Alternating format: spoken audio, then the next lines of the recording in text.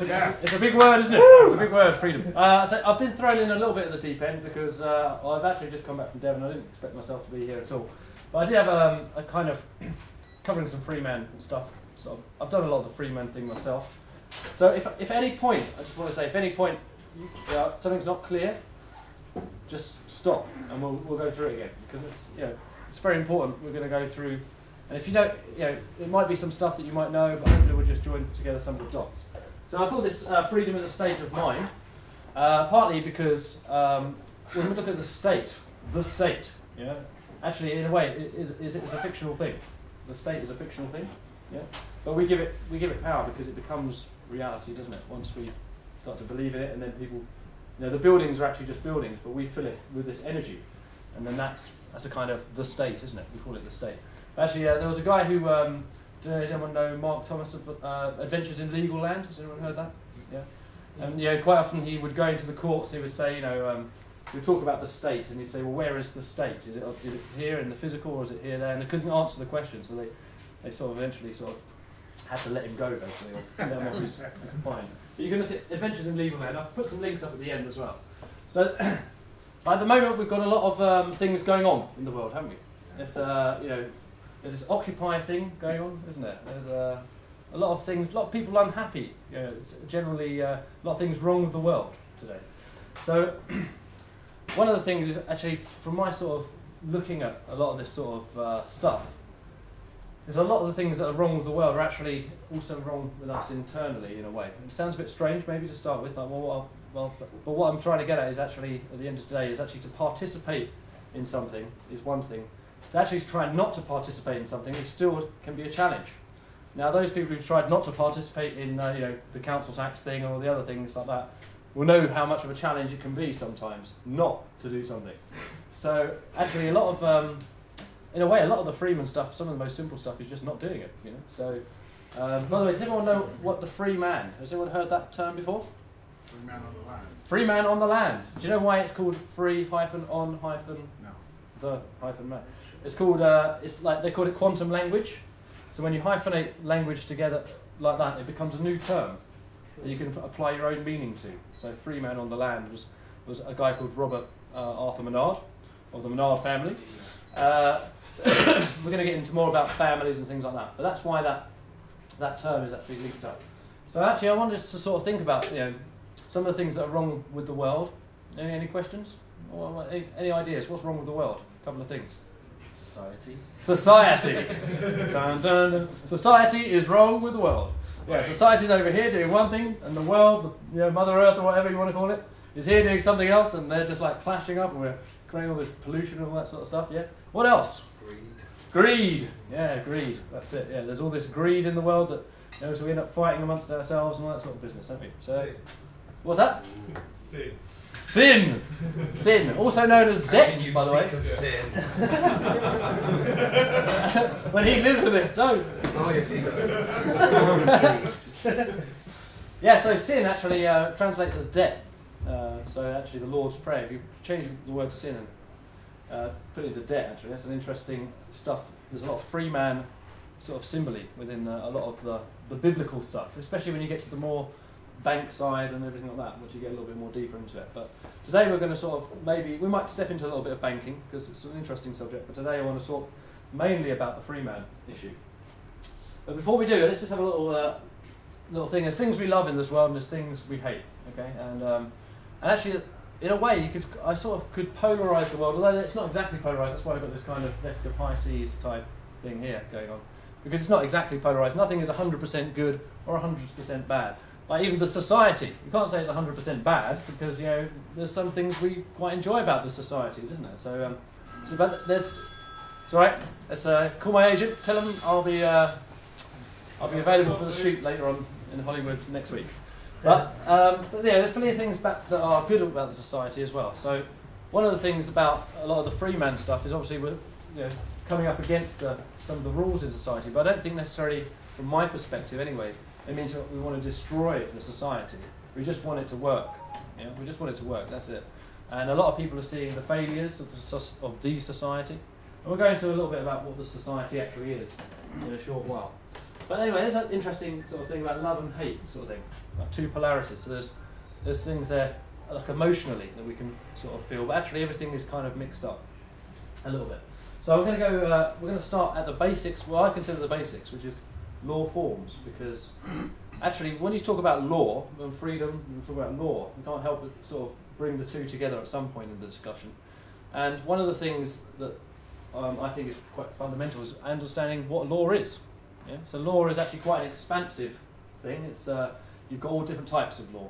So you've got this like the law of the church, ecclesiastical law, or what they call it. Ecclesiastical, is that? Yeah.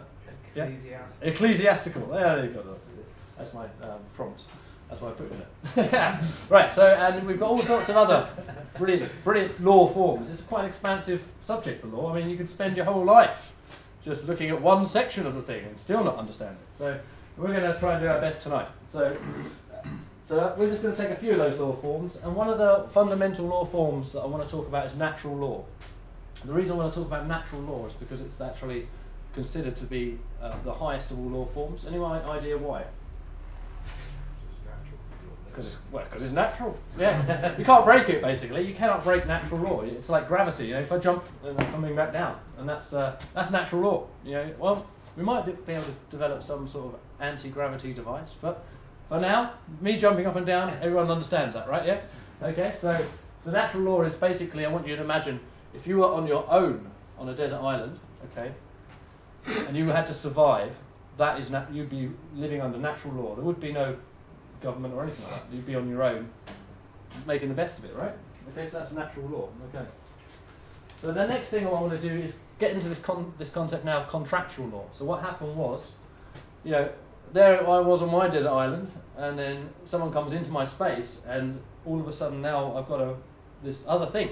I've got this other thing to deal with. It's like it's similar to me. It has similar needs to me. But actually, I've been growing my coconuts out the back here.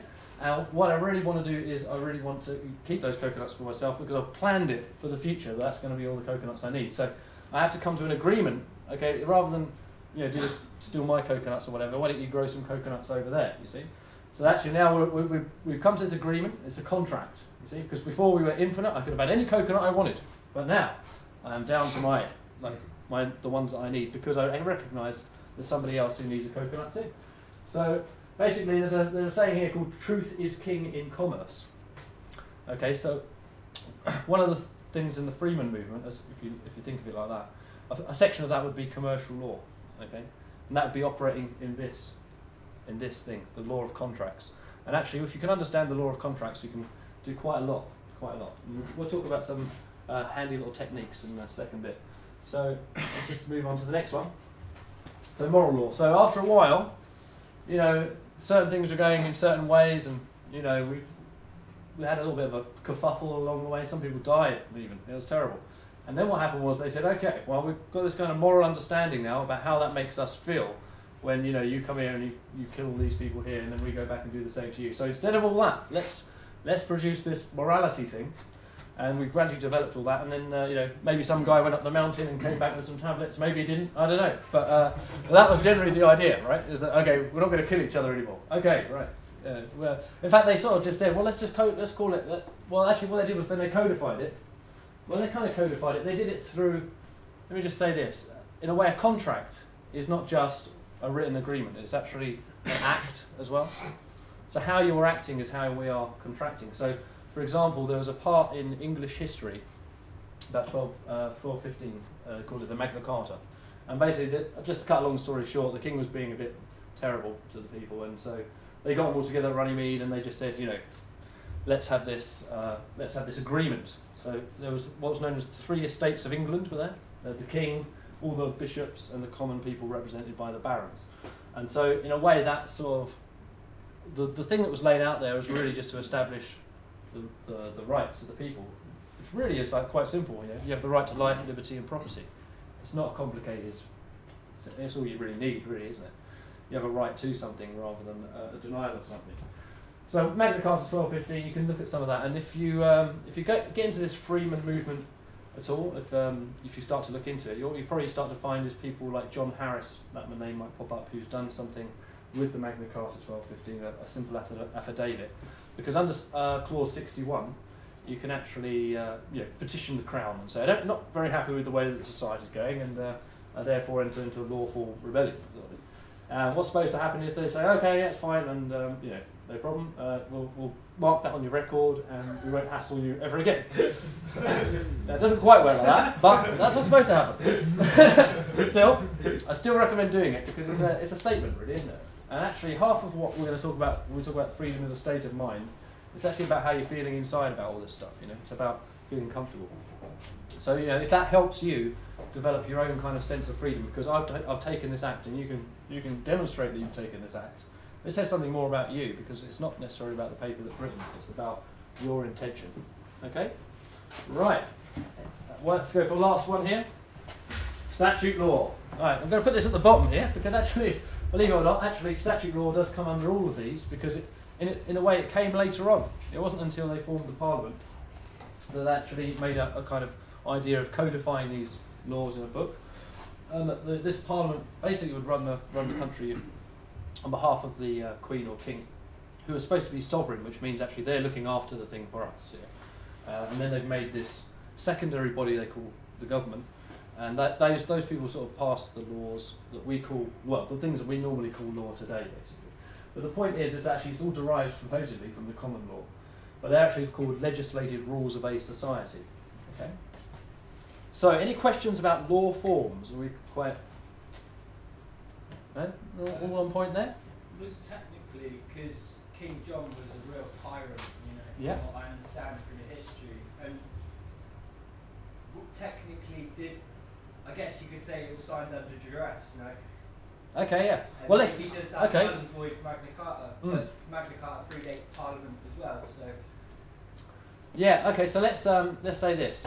Because in fact, in a way, he did say that, because straight after that, in 1296, he actually made a statutory version. That's one of the first statutes, right?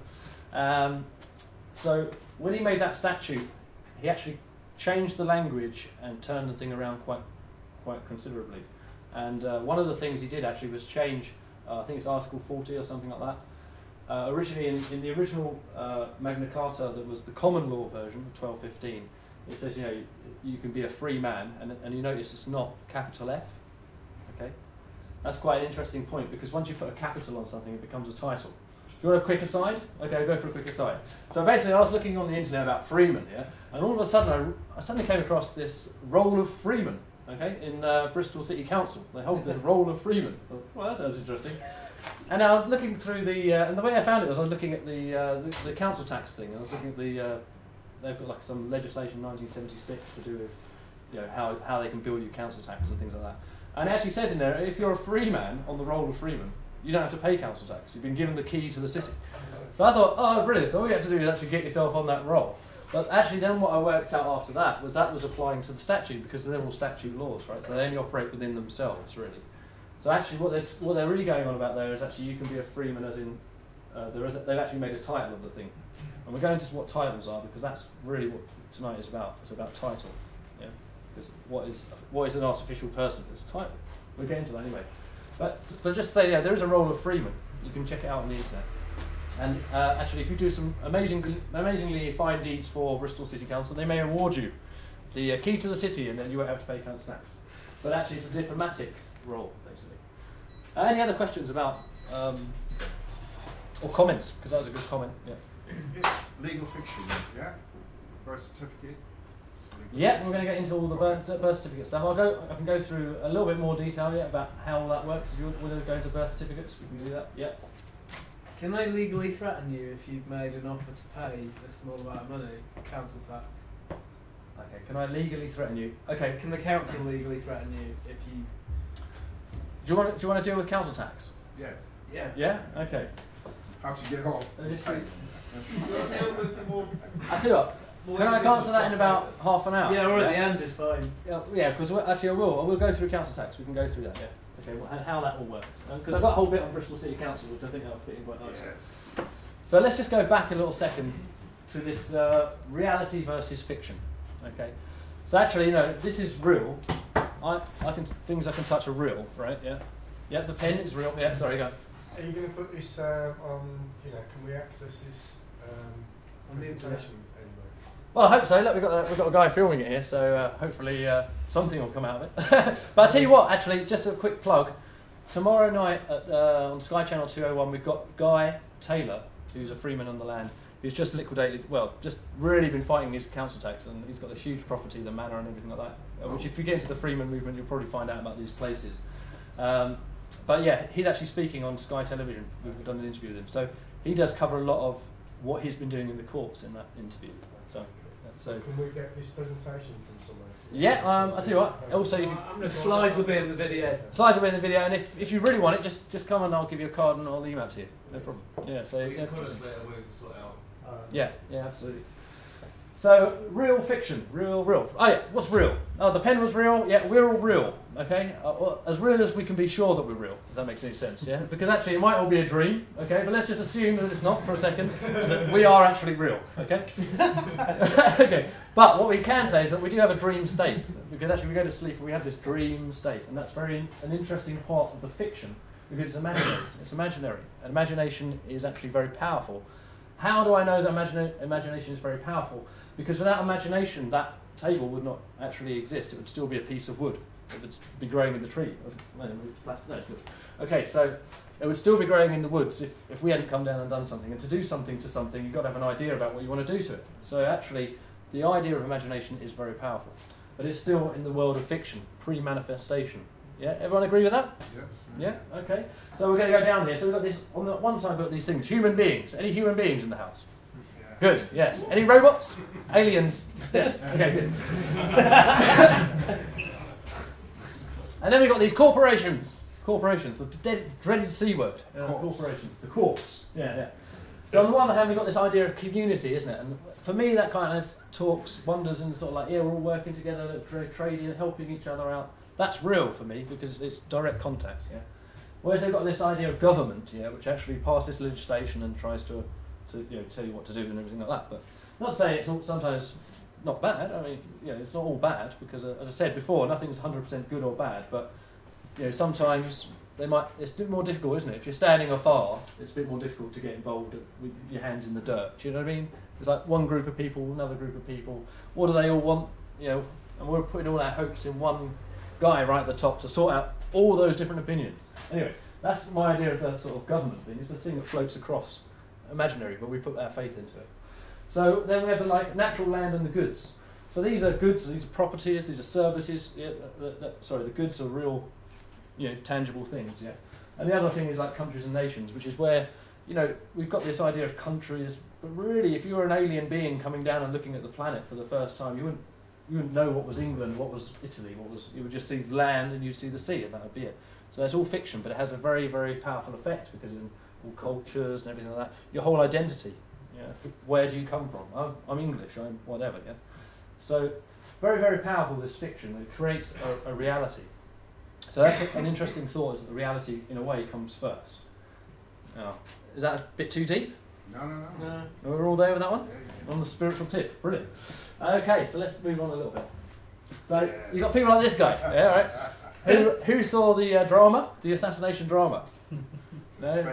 Yeah, I mean, so many things are kind of quite laughable about the character, in a kind of dark kind of way, really. I mean, you think about the terrible things that have manifested because of this one man, and yet here he is, sort of, they're using him and every moment like another little story or something like that, just to get us emotionally rivaled up. And here he is, like in this little role. So basically appearing, on the television in this fictional story, basically.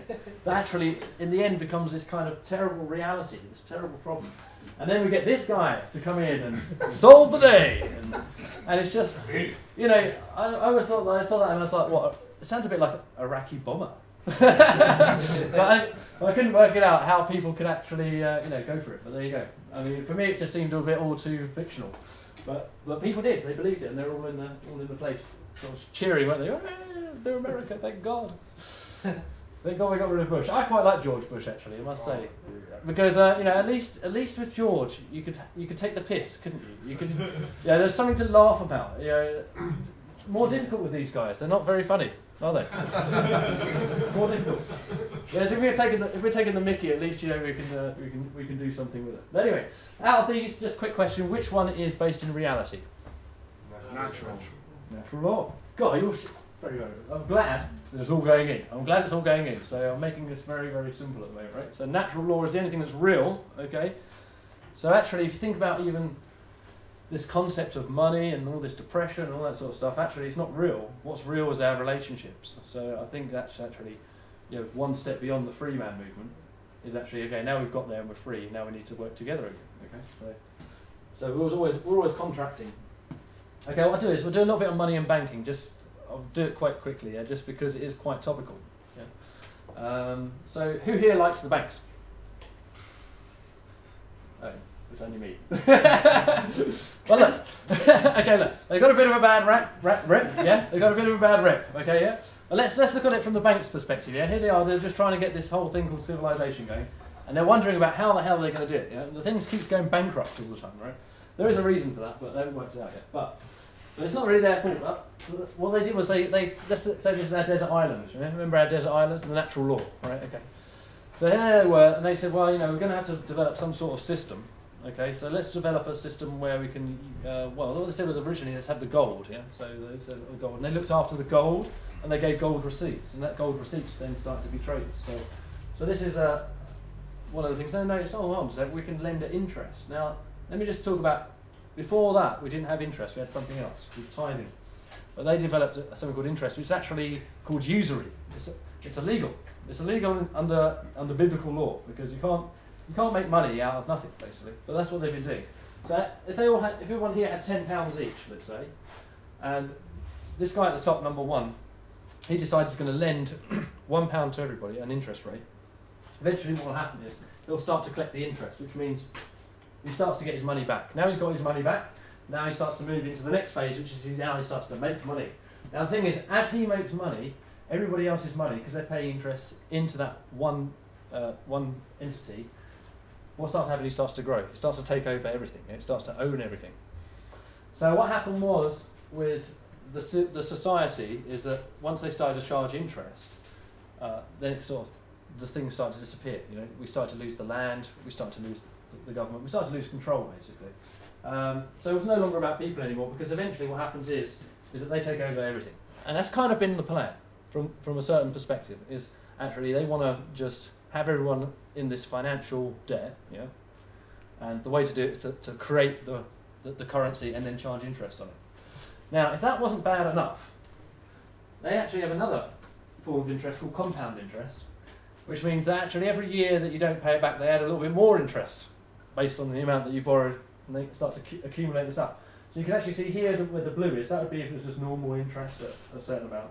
And then this curvature here, this exponential curve, goes up and up and up, is what they call compound interest. So now not only are they making interest, they're making more of it more quickly. So now the thing is growing even more quickly. So actually it doesn't take anyone too long to work out that's why we're in this situation right now, because you can't carry on like that and expect the whole system to work. Okay, so compound interest means that they start to take a lot more than they share.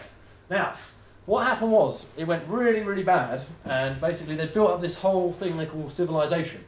And that involved a lot of people shipping stuff out across the seas and things like that. Because it involved all this commercial endeavours, exploring, expansion, it required a lot of money and funds to do that. Now, we didn't actually have enough money to do it, so we said what we'll do is, we'll fudge it. That's basically what they said. We're going to make out that we've got something. So we're going to make out this new law where if we've got let's say we had 10 gold coins, then actually we could lend out 100. Okay, and then basically that would then be deposited, and then they could lend out another amount. So basically 10% reserve would be 10 units. So you could deposit 100. Yeah, you keep 10 on. Yeah, then that's all lent out. Then you get 90 units. So actually, once that's deposited back, you get 10%, so that's another 9 units. So you get the idea, 9 gold coins. So actually, once this stuff has gone round and round and round, you get something that looks a little bit like this.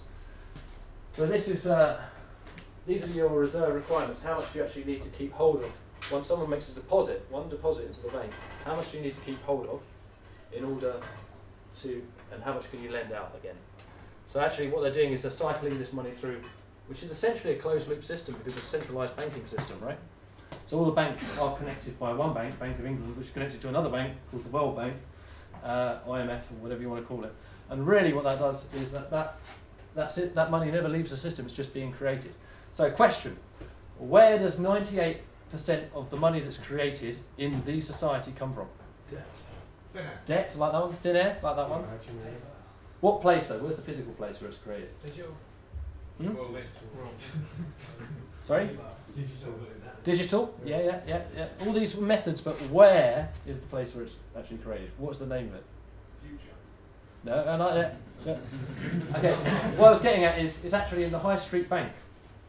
It's not in the back end or anything. It's actually in the bank, high street banks. That's where 98% of the cash is actually made, because that's where you go and deposit your money. Yeah. That's where you go and sign up for your credit cards, sign up for your mortgages, and all those things. 98% of the money that's in supply today is created inside those institutions, right on your doorstep. Who's got a credit union account? No, but I'm thinking about it. I reckon you should go for it. I mean, there are great people down there. I'm going to give them a big plug. Credit union, great people. They are bankrolled by high street banks. They are bankrolled by the cooperative, yes, that's right. But actually, in a way, it's quite a nice kind of compromise, I think, between sort of getting, because you've got the cooperative bank, but then it's one step away because it's local investment. So, yeah, it's not too bad. Plus, it's a board of, you go in there and you just get a nice, quite a nice feeling, don't you? So, yeah, they're all quite relaxed. Are they profit making? The credit union. Sorry, Dan? Are they profit making? Who, the credit unions? Well, I imagine, they must make a profit somewhere because they need to. Exactly. They need to, obviously run with the staff and everything like that.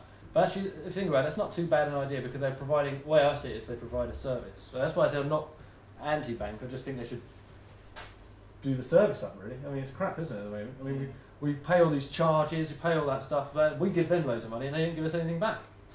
So it just seems a little bit one-sided, doesn't it? So it's not, that's what I'm saying, I'm not anti-bank, I'm just anti the way that it's structured at the moment, because I think it could be fairer, And actually, it would work in their benefit too if it was, because. Well, they need to stop lending money at that 10 times what they've got as well, don't they? Well, there's that, yeah. Does the credit union lend? Yeah, it does. It lends, but I say the thing about the credit union is it stays quite local. Well, it does stay local. It stays, which I think is an important part of actually building up your monetary circulation. The thing about money, right, is that you've got a bank here and you've got a bank here and you've got a river that flows in between, and that is the currency that makes the value. Right? So as it goes from one part to the other, that's what makes the value. If it's just sat on the bank, stagnant pool of water, nothing happens. You need two banks and you need things to flow. So actually, if you think about it, whenever it flows, that's creation. We're supposed to be creating at that point. I'm creating into the society. So if they adopted that kind of mentality in order to enable people to create, then yeah, fair enough. But it's when they start to charge loads, interest, blah, blah, blah, that it doesn't really work. Anyway, I've got plenty of ideas of how we could run the banking industry, but we won't go there because I did say we were going to skip over it. But one of the key things I want you to remember is that you can't tax the principal. And this is very important because, and I'll tell you this, we've written to, who's in debt by the way? Yeah? Okay, cool. Right, I'm just going to say, no one is in debt. Oh, yeah. No one's in debt. There you go, that's it, that's the news. No one's in debt, yeah. The signature. Yeah, that's it. No one's in debt, and actually I know people who've written to the Treasury, and they've asked them how many human beings in the UK are you willing to state on the record are in debt? And they said none of them are. Because actually, there's one thing about human beings that are quite cool is that they can't get into debt. That's why the Lord forgave us our sins, as it were. All our debts. So we're all forgiven. So one of the things is, that's why it says you can't tax the principal. And what I mean by that is if you tax the principal, you'll be destroyed. So if you have like a basket of 10 apples, right? And you start to take, and you, let's say you have an apple tree. That's a good example, because it reproduces, doesn't it, yeah? And let's say each year it produces 100 apples, yeah? Now, if you take, 10 apples off that, maybe that's enough, because then I've got 90, I'll give 10 away, brilliant. Yeah? But if they start to take the majority of the apples, yeah, then actually it's not enough, I've got to go and do other things, yeah. If they take all the apples, and that's still not enough, and now they start hacking down the branches of the tree just to try and get more apples, you actually start to destroy the thing that actually allows you to create the thing. So that's what the principle is. That's what it means by the principle. So actually the interesting thing is that in the society, you are the principle. You're the principle, and we're going to go into a little bit more detail on why that is. But let's just have a quick look at what I meant by tithing. 10% tithing. So you've got this shepherd dude here. He's got 100 sheep. Yeah. Now he has a really good year, and the sheep are all going for it, and so he breeds another 50 sheep. Okay. So it's an ethical shepherd, by the way. Okay? Looks after his sheep very nicely, combs them, everything like that. Right? So basically, and they don't go for meat, by the way. They're just there for pets. Right. Okay. That's just to please all the vegans of the audience. Okay. So now what we've got is here we've got 150. Okay, sheep. Yeah. So what would be the tithing if the tithing was 10%? 5. That's it.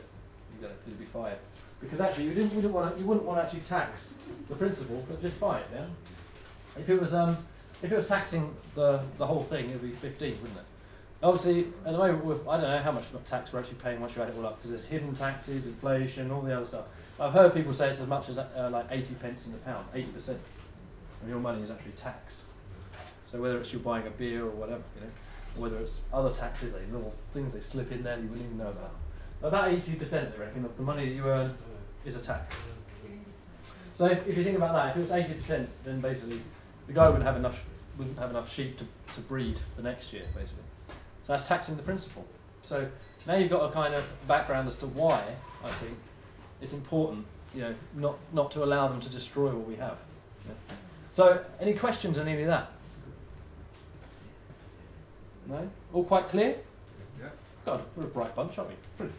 Okay, so what else have we got? There we go. The original 100 remains intact. Very important. So money creation, we're just going to a little bit about that. I said 98% is created in the high street bank, and what I want to do is I want to explain how, and then we're going to go into the nuts and bolts about this legal fiction business. So money creation is an interesting process because the first time you're involved in different levels at the same time. That's why it gets a little bit confusing, because what you think you're doing, you're probably not doing. So it starts up here, human being, yeah? They're the natural person. They're called a natural person in law. And then we come around here, and then they have the power of the pen. The pen is mightier than the sword, and what they do is they carve out a signature on the bottom of something. It can be a cross. That's all you need.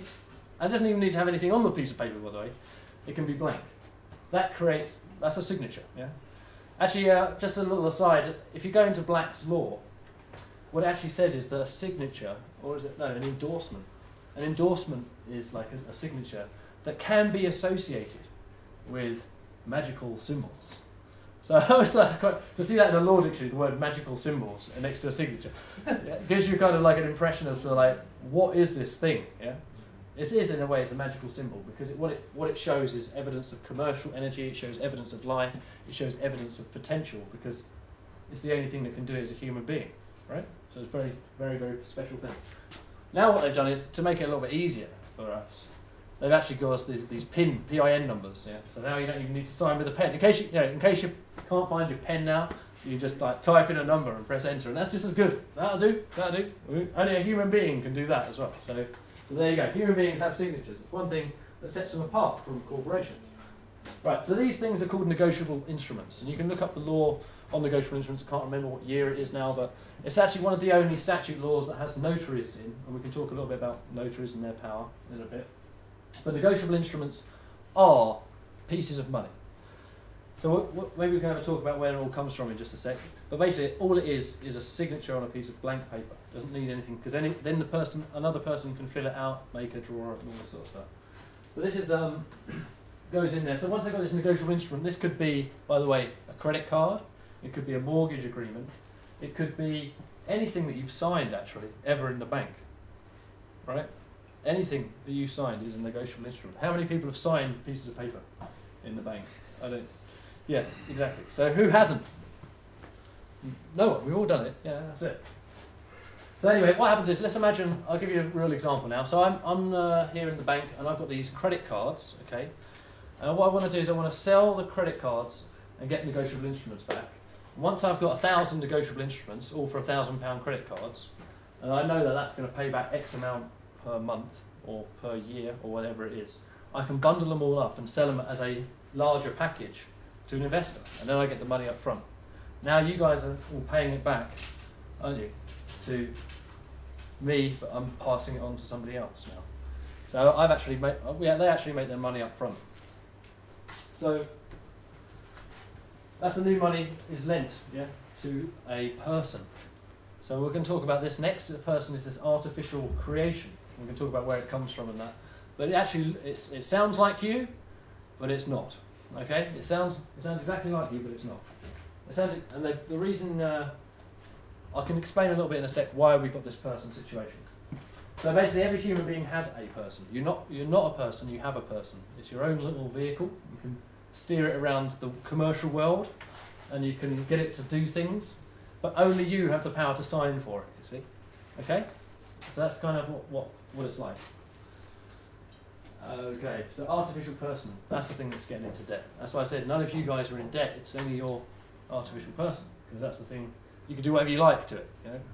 You can do all sorts of things, because it's debt. Now, human being is responsible, you're responsible now for paying back. And if you don't pay back, you're a very naughty boy, and we shall put you in a hole somewhere, or do something else, until you agree that you're going to pay back. And then we shall sort out a payment plan of at least £1 a week, and then we shall make sure that you pay that back for the rest of your life. And that's the way it works. Go back to the human being. So that's the circle of money. So out of that, which part of that is the real thing? The human being. So let's have a look. It sort of breaks up like this, isn't it? We've got this human being, we've got the bank, and we've got the person. Okay? And that's how it goes. That's a cycle. Okay? And then, you're right, you cannot tax the principal. So actually, although you're responsible to pay, nobody said how. How are you going to pay? Right. Okay, let's go into a little bit about this fiction in a sec. That's the banking section over. Sorry about that. Very boring banking. It's very, very boring money, isn't it? It is interesting, actually, all these things that were taught about at school. I was taught, how to do this and how to read and how to do maths and everything like that. And they never told you about how the monetary system works. And yet, I mean, if you look at domestic arguments and all this sort of stuff, it's all about money, right? Amazing. And yet we never were taught about how it works. Now, for those who want to know a little bit more, there's Money is Debt 3 now. We've actually going to be putting that out on Paradigm Shift Television quite soon. And if you can't wait for that, then the 1 and 2 are available. So I think we've got it on for sale. So that's another plug there. And we'll begin to talk here next year, probably just up for Christmas. Yes, that's it. Yeah, we'll get the money guys in. Yeah. So they'll be able to go a lot more into detail. But any questions about money? No? I did a good job then, did I? Because it's quite a hard subject really, isn't it, to keep it entertained. Come on a minute. Yeah. Okay, so here we go. What is a person? So these are quotes from a book called Black's Law. So let me just quickly explain. Black's Law is a law dictionary, and it's supposed to be the dictionary you refer to. So there's a language called legalese. It sounds like English, but it's got slightly different definitions. So when someone says something to you in legalese, they're saying something quite different to what you might think. Often. I'll give you an example. Understand. Never. No? Okay, right. So, people like this. Understand. Yeah, so I'm understanding your authority, yes. Actually, as a sort of funny thing, I had a friend, he's a Jamaican friend, and he was saying actually out in Jamaica, where they have this thing called overstand. Yeah? Has everyone heard that? Yeah? Yeah, I understand, I overstand. I thought they kind of worked it out well before I did. Anyway, so actually words are very powerful, and we can talk about some of the interesting words that are used in the game. It's a game, really. It's a game. So basically, here I've just got these definitions here. One's from the first edition of Black's. Notice what they do is, as the editions, you might notice as it goes through, they try and hide things more and more. So, for example, they've put all the legal maxims now. They've hidden them at the back in some illogical order, so you can never find the thing that you want. Yeah, rather than being in an obvious place. Anyway, so persons are divided into law into natural and artificial. Natural persons are as such as the God of nature formed us. That's the guy up there, or whoever it was that this whole thing's based on. So basically, that's the real stuff, natural law. Okay. Artificial as such as are created and devised by human laws for the purpose of society and governments, which are called corporations or bodies politic. Now what's interesting there is that actually what it's saying is that persons are corporations. That's the first definition of it. I mean, it went back, all this time. When was it? Can't remember the date now. That's been a long time since I looked. But anyway, it's a long time ago. So actually, even then, when we had this definition, the corporations and everything like that was well known that we had one. It was well established within the legal world. So natural persons are such as formed by nature, as distinguished from artificial persons or corporations. So actually, what I'm pointing out there is a difference. It's not just making it up. There is actually, even in the law dictionary, a very distinct difference. So artificial person acts an entity such as a corporation, created by law and given certain legal rights and duties of a human being. Let me just explain. A person doesn't have any rights, really. It has duties, more than it has rights. So duties trump rights in all cases, apart from 3 rights, which is natural, unalienable, human rights, as defined by those rights. Those rights there belong to the realm of human beings. Every other right that they come up with is all to do with artificial persons. And artificial persons, the only one that they have, is mainly what they have is a duty. So let me explain. Because, let's say someone set up this thing, this society, then that person that operates within that society is in a corporation, as a member of that society, and they have a duty. They have a duty to that society to abide by all the laws. And that is, the thing about duty is also what you pay, isn't it? So I'm going to say this, actually all the laws are duties, and duties are things you pay. That's why you have to pay every time you got a speeding ticket. Or it doesn't matter whether you're right or wrong. I mean, I know plenty of people who've been into the courts like completely, no, you got it completely wrong, it wasn't me, blah, blah, blah. It doesn't matter, does it? They still go there. Well, is that your car? Yes, it was registered. Oh, bang, there's the bill.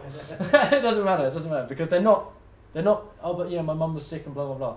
It's nothing to do with that. It's nothing to do with morality. It's to do with finance. That's all it is. It's a financial deal. That's all you do. We're in the society, and the society needs payment, and how are we going to pay for it? We'll make some laws. That's what they do. So when I say certain legal rights, certain, when you look at it in Black's law, actually means one way, dictated. So from them down to you, your person, should I say. That's a certain legal right. So that's what makes it certain and not vague, because they write it all in a book. But the only thing is, it's like, even the police can't be bothered to read it. So if they don't know the law, who does? I don't think even the laws know the law. Anyway, it's too much of it. Anyway, I did write, when I first started to get into all this freeman stuff, I was like, wow, this is fantastic. Oh, right, I could see a whole new perspective, because I was in quite a dark space. As we said, I was in a bit of a dark space. I'd been sort of hammering away at the 9/11 issue, seeing this thing called the New World Order rise up before me. Anyone heard of that? Yes. Yeah, okay, good. The ID cards, all this, oh my God, nightmare, terrible. And then all of a sudden I saw this, and I was like, wow, this is great, because actually this is like, you just thought you got to the top, and then you learn a little bit more, don't you? It keeps going like that, doesn't it? You think you get there, and then wow, another thing opens up. And this is a big chapter. So one of the things that I did was, in about, 2009, 8, something like that, can't remember now. But anyway, somewhere about 3 years ago, wherever we are now, I sort of decided, me and my friend, we went on this thing, we called it Operation Clarification and Project Oath. And what we did was we wrote quite a few letters, and we just started banging out all these letters. And this is one of the ones we wrote to the Ministry of Justice, because we were trying to find out where it was in the statutes that we find the definition of a person. So here they wrote back to me, and they said basically it's in Schedule 1 of the Interpretations Act 1978. Okay? And let's just blow it up a little bit so you can see now. So an act of whether used an act of Parliament or in a statutory instrument, includes a body of persons, corporate or unincorporated. One thing I'd just like to point out is that after that they wrote something quite interesting. Let's take it back. It says the effect is that a reference to a person will cover both a natural person, an individual, and a legal person. So they make the distinction, Then I started to look at what in effect meant, and then I started to look at what is that the reference to a person will cover, Now, an effect is something which happens as a cause of something else, So that meant there was a cause to it, Now, cover is quite an interesting term, because actually there's one of the things it actually means, which is an insurance policy. Okay. Anyone got any national insurance? Yeah. Okay, right, yeah. So let me just say that in a way this is very, very integral to what this artificial person is, this national insurance. It's an insurance policy, yeah, to cover your operation as a human being within this corporate fiction, and they're scared because you're so powerful that you could destroy it. Yeah, that's true. If you found out the truth about how all this, if everyone on mass works it all out, you're so powerful you could just destroy it, you could have them all hung for treason, you could do all this sorts of stuff. You're so powerful. That's how powerful human beings are. But they have to put an insurance policy on you to ensure that you don't do anything. So that's a good example. That's kind of what it is. So anyway, to cover both. Yeah, it covers both. So you're covered there. National insurance. So I'll just go forward there. So here we go. Yeah. So I just actually went to the Act itself, and here it says the definition of a person so far. Right. As it is includes bodies corporate, applies to any provision of an act. So it's any act in Parliament. Now an act is exactly what it is. It's an act, okay, and they're acting out this play, and you're a role in this, and basically that's your person plays a role in this act, yeah. And whenever it's passed, yeah, relating to an offence, punishable in the indictment or on a summary conviction. So actually, all these acts, yeah, it's a person, yeah. If it says you, he, she, the defendant, everything like that, it's all a person. Yeah? There is no, unless it says the natural human being, which it never does. Okay. So the other thing is, every act is a public act to be judicially noted as such, unless the contrary is expressly provided by the Act. Now, just quickly, I want to talk about two sides of things here. I want to talk about public, and I want to talk about private. Okay. Let's say we closed up this door, right, and sealed it all up, and we create this private space. No one's allowed in. We all agree this is private now. Literally, we can do anything. There is no law at this point, apart from what we agree. Okay, because this is a private space, and we can do all sorts of things. You can smoke marijuana. You can do anything you want. Yeah, we could have a massive orgy. Yes, and who would care? Because it's private. It's just us, right? No one's watching. Yes, but. Don't. Okay, put your scarf back on, sir. Oh. So basically, we could do whatever we want in a private space, but as soon as we step into the public, we have to be completely different. We have to abide by these rules. We can't suddenly take off all our clothes and start running down the street. Well, you could, but you might get arrested. We have public etiquette, don't we? We always say, oh, the public this, the public that. The public is a corporation. It's a corporation, and when you step into that corporation, you have to behave in a certain way. That's what the public is. So when it says, one of the things, anyone heard about notaries? Anyone know about notaries? Like a notary public. A notary public, notary public, that's right.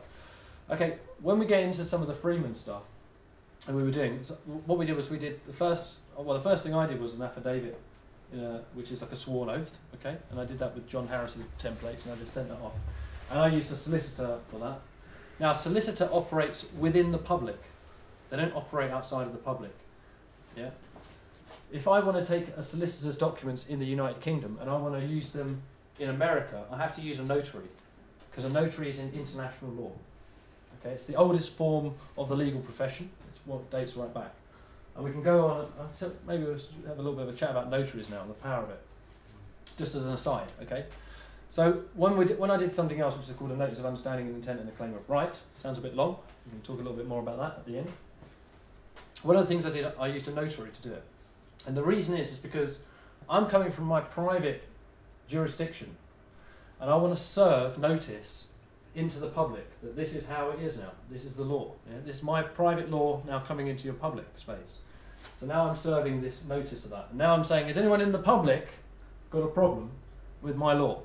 Okay, because it's got a notary seal, and what it means is there's a big red seal at the bottom of the thing. You can wave that at the back of the court, and they're supposed to see it because it's got a notary seal. They're not supposed to ignore it. Now, it's not necessarily what happens, but it's what's supposed to happen, right? Okay, that's the whole point of it. Yeah. But remember, these people have forgotten all about this. It's been a long time since the law was properly practiced. So actually, I'll just give you a bit of history on notaries. What happened was, it goes back to trusts actually.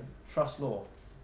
And what happened was with the trust, you had a kind of someone who sort of put something into the trust, if you like. You've got someone who looks after that thing, and then a beneficiary. And where it comes from is in Roman law. What you had was, if a Roman soldier got married to a common English peasant or whatever it was, when they were gallivanting around. They might have if that Roman, they'd built this family and she would take on all the benefits of being a Roman. But if he died in battle, then she would, and all his family would go back to the peasantry, go back to the life of being a peasant. So what they did was they would strike deals with each other as Roman soldiers. They'd say, like, if I die, you marry my wife, and if you die, I'll marry your wife, and that way, the family will be secure in the future. So that was a private trust. So they whispered in each other's ear, they didn't tell each other about it, and they just went and did it.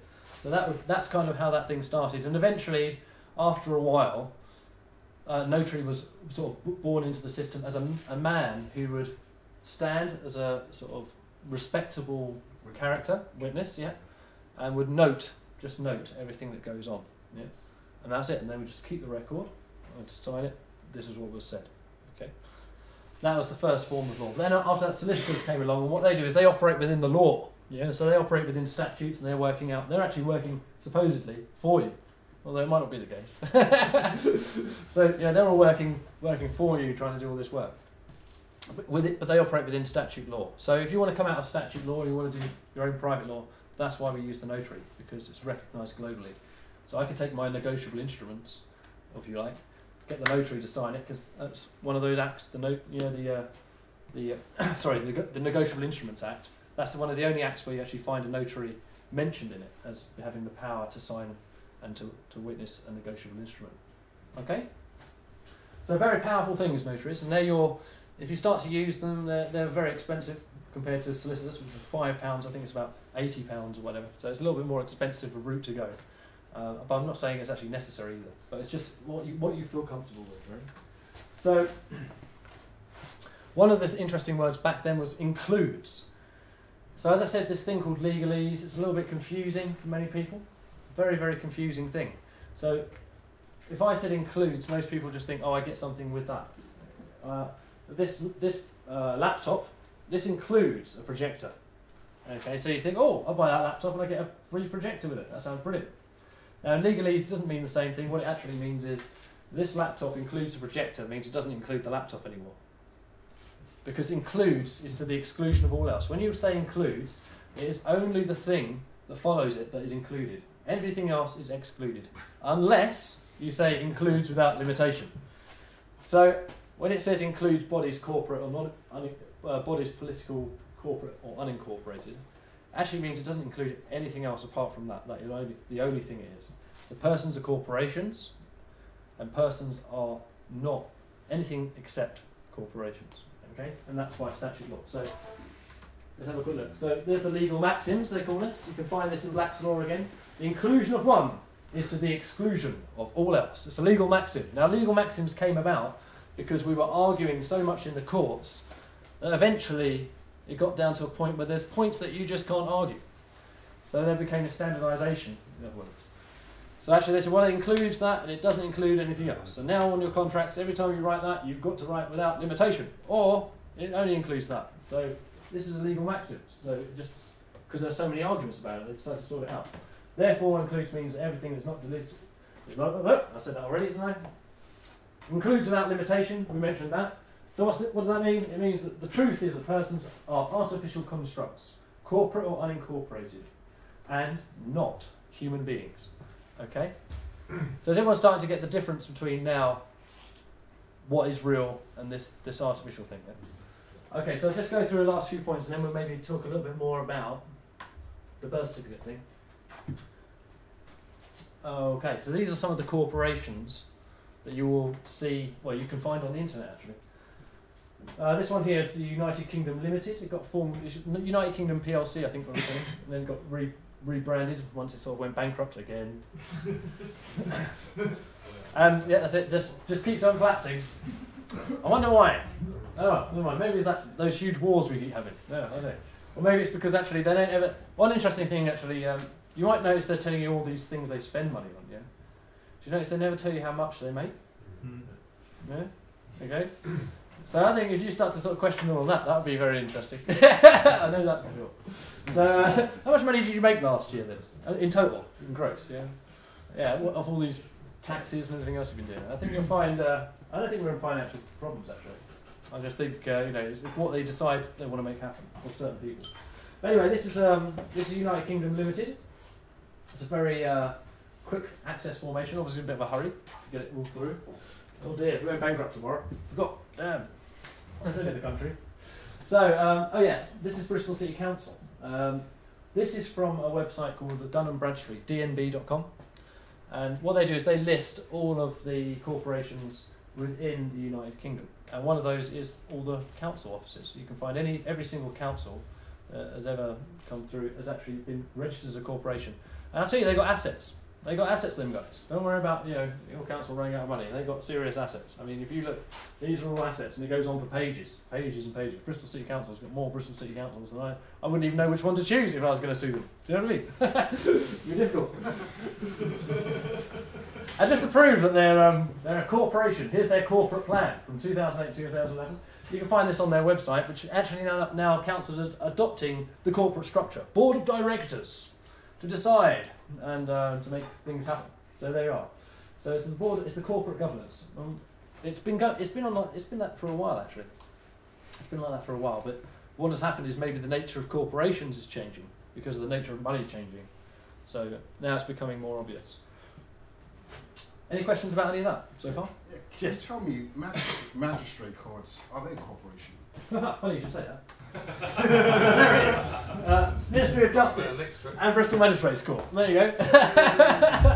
No sooner did he ask, and there it was. Brilliant. Yes. So actually, I've had a little bit of experience down the courts. Yeah, yes, definitely. And I've been down Bristol Magistrates Courts a few times, waving my pieces of paper. Myself. Have you been in there yourself? Yeah. How was that? Not very pleasant. No, no. But do you know one thing about? Okay, we'll talk about the courts now. This is good. One thing I found quite interesting. It says on their website: work type, criminal, family work, betting and gaming. So let me just explain a little bit about that. Okay. So criminal is like basically. Okay, let me tell you this. It's not criminal unless you say I'm not guilty or whatever it is. Yeah, not guilty is a criminal offence. If you plead not guilty, it's a criminal offence. Then they take it criminal. Because basically, the moment, remember, you've got this duty. It's already from their perspective, they can only see the person. They can't see the human being. Okay, so when they see you, they're actually saying, "Oh, this is a person. I can't see a human being. I'm not able to. It's not within my remit to look at them." So if they think they've got a person there, they can sort of say, "Well, if he says not guilty, we know that person already has the duty to repay because we're in debt, so they've got to repay already. So it doesn't matter anything about that. But they say they're not guilty. Right, now it's criminal because actually you've gone against the state. And now you're an enemy of the state. That's what it is. You're an occupier. Remember that. You occupy your residency. Residence. We're on the re-side. You're on the other side. Yeah? Does that make any sense? Okay, occupier. Yeah? When you have an occupation, what is that? Think about it. Anyway, so betting and gaming. Let me just explain why I think it is. So what happens in a court is that this artificial person has created an offence. And someone is offended somewhere, probably Her Majesty, and says, "Oh my God, let's bill the man," or whatever it is. So she sends the bill, right? And there he is, and he's ready to take this bill. And now they're like, right, who can we find to take the bill? And then they sort of hunt around and they say, right, we've got an address here, an address. Yeah, so they go to that address and they say, can we find someone who can pay the bill? Right, maybe you'll do. Yeah. And what's your name? They ask you.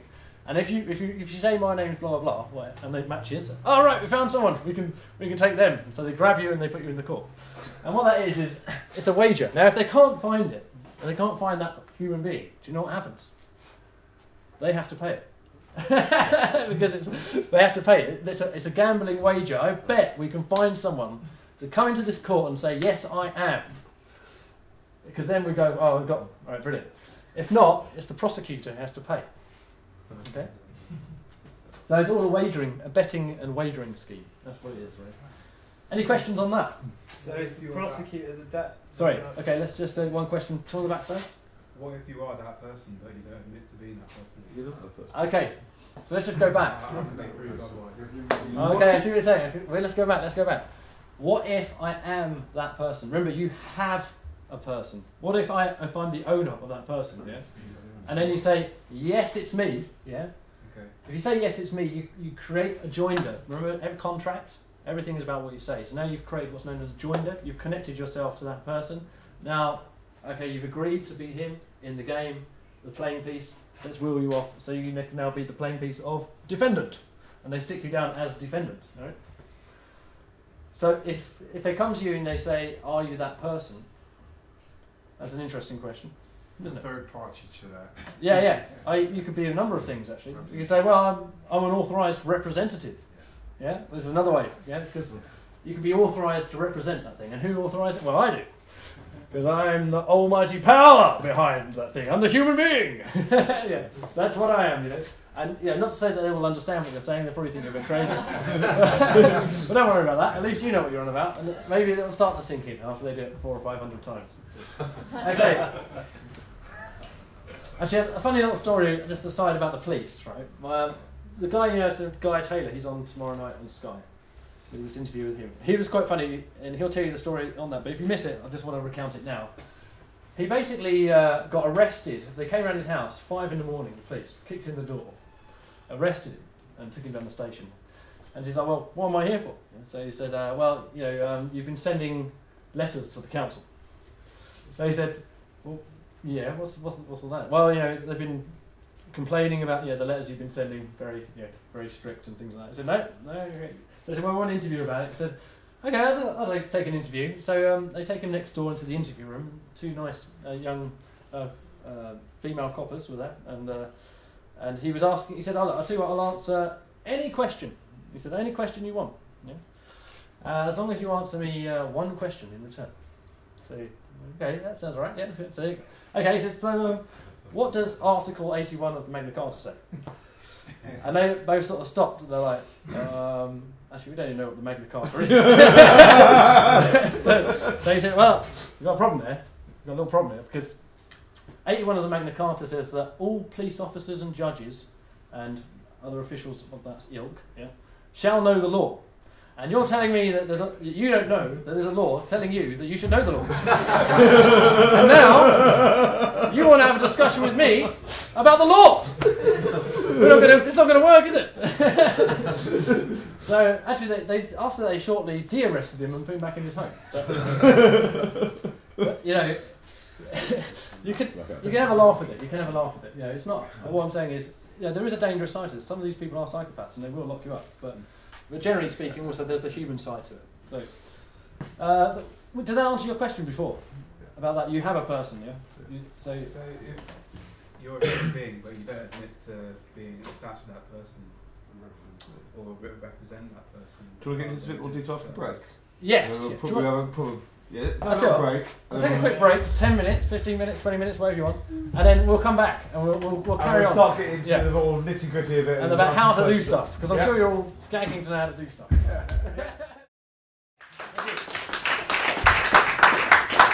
Right, so we're covering quite a lot of ground about this fiction stuff, right? What I would like to do is I'd like to just carry on a little bit longer, and then maybe we could run through some actual processes, because I think that will tie it in. Sorry, I'm still there, really. So we can bring it down to earth a little bit. So it's not just like a theory. It's actually some practical stuff as well. So we got as far as the courts. Actually, so far, have we got any questions about what we covered in the first half? Was fairly okay. Fairly okay with that. Okay, let's just carry on then. Here we go. So the corporate you. This is where we get to the interesting part, because it's all about us. That's what we like. We can relate to this now. So a name in capital letters. So a name in capital letters. Where do you see names in capital letters? Birth certificate. On the birth certificate. I like that. License. Driving license, passport. Bills. Bank bills. And the other one. Eastwood. Greystone. That was it. Yeah. I was waiting for that. So why did you get it? It's dead. That's what it is, isn't it? It's a dead thing. There is no life. It's a corpse. It's a corporation. Corporation. Yeah. Now what happens is, alongside this, you'll often get this, what they call a title. Okay, Mr., Miss, Ms., something like that. Anyway. Just quickly about title. Does everyone know where title comes from? about the registration process? Should we stop here and go into birth certificates quickly? Okay. Yeah. Okay, so quickly, what happened was that we were born, yeah, we came down the birth canal, yeah, we were birthed into the seas of commerce, okay? It's like admiralty law, okay? That's what we were birthed into. And what happened was when they got, there was this thing with the law, and at some point they got quite esoteric about it when it wasn't quite working out. They said, well, okay, I tell you what, we're spiritual beings, and this is a vessel, okay? And this is our vessel, and when the ship is birthed into the seas of commerce, and our vessel is there, a sail, what we should do is we should try and register the thing, yeah? So we know that actually it exists on the system, if you think about that. So what they do is they get this thing called a birth certificate, and the mother is an informant, and so is the father, yeah. And then basically they're witnesses, if you like, to the fact. Yeah, so they sign it all off. And what that does is that creates a registration. Now, whenever you register something in the legal world, two things happen. You get legal title and legal ownership. Yeah? So you have equitable use, they call it. Yeah? So in other words, you have equitable use of your human body, but they own the title to it. That's what that birth certificate is, because that birth certificate goes off. Now let me explain why. I'm just going to go back to this money thing. Okay, so we were there, everything was going all right, and then it all went bankrupt, and then we had to lend on this money and borrow this money and all this other stuff. And what happened was it kept on going bankrupt until the fact that it couldn't really support itself anymore with the financial model. So what they had to do is they had to kind of say, well, what should we do? Well, they said, well, we've got this law of the sea that we've created called admiralty law. And what we can do is we can bring that onto land, because that's the law of negotiable instruments. And that, let me just give you a little bit of background on admiralty law. Why that came about was because with the expansion of civilization, when it started to cross the seas, it was a very risky business. So if let's say someone ladened up a ship full of goods, the ship owner would take all the risk and then would set sail on the seas of commerce, or the seas anyway, and try and deliver that thing, and then would receive his cut. But what happened then, because it was like quite a risky business, a lot of the ships would sink. And the ship owners were like, well, this isn't actually making us any money. Well, they couldn't let that happen because they had to have this international trade thing going. So it developed these laws of limited liability, which meant that the ship owner would only take partial responsibility for any losses. Now, if you look at the Titanic, that's a good example of one of those ships that sunk, and the first thing they did was file a limited liability sort of thing into the courts so that they couldn't be sued for everything. So the thing about limited liability is that it limits the amount that the ship owner has to pay, kind of thing. So in a way, what happens is, you could look at that like now, if you take it to the human aspect, yeah, we've got this vessel, and we're the ship's owner, and we get limited liability insurance, which is our national insurance, okay? And the way that happens is that we take our birth certificate, it registers us. Now that birth certificate is evidence of life, if you like, yeah? Now life is the only thing that can actually create commercial energy now. So it's not the gold, it's nothing like that, it's to do with human beings, the commercial energy.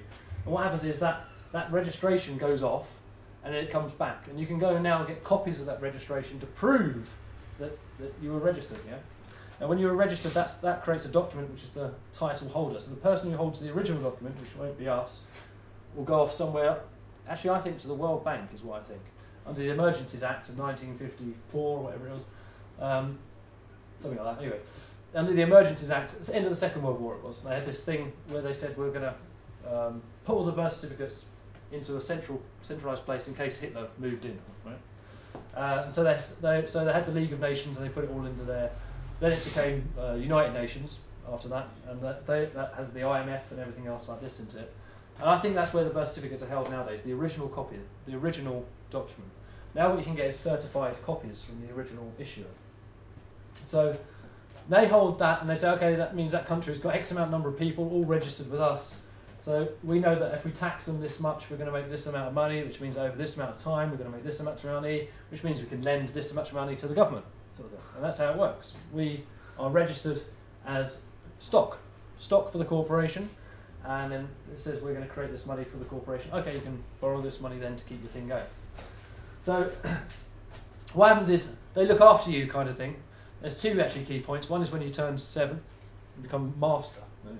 Master, and then you lose the master title when you get your national insurance about 16 or whatever it is. And that that then gives you the Mr. title sort of thing.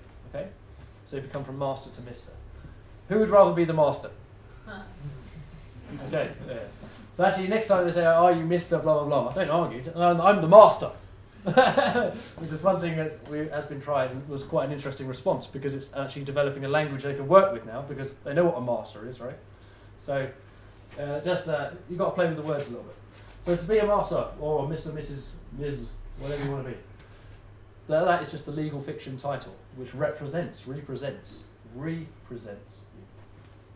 Okay, so we talked about the national insurance number. This is your number. So let me just go back to this birth certificate. Imagine the whole thing is bankrupt. Okay, so you know when you pull out your notes, it says, "I promise to pay." Okay, that's a promise to pay note. It's a promissory note. What that means is actually, I'm handing you this. And one day, when the system comes back into liquidity, once we've got once substance is back into it, and we're not bankrupt anymore, I'm going to pay you. But until that point, you're going to have to accept this promise to pay. Now the thing is, actually, what happens is we have this Bank of England thing which issues these notes. It's actually their property. It's got their 2 signatures. That's because they're the people who owe you the money, actually. Okay, because you know what I mean? They're saying, okay, we realise that your society hasn't got any real asset, solid thing that we can count on.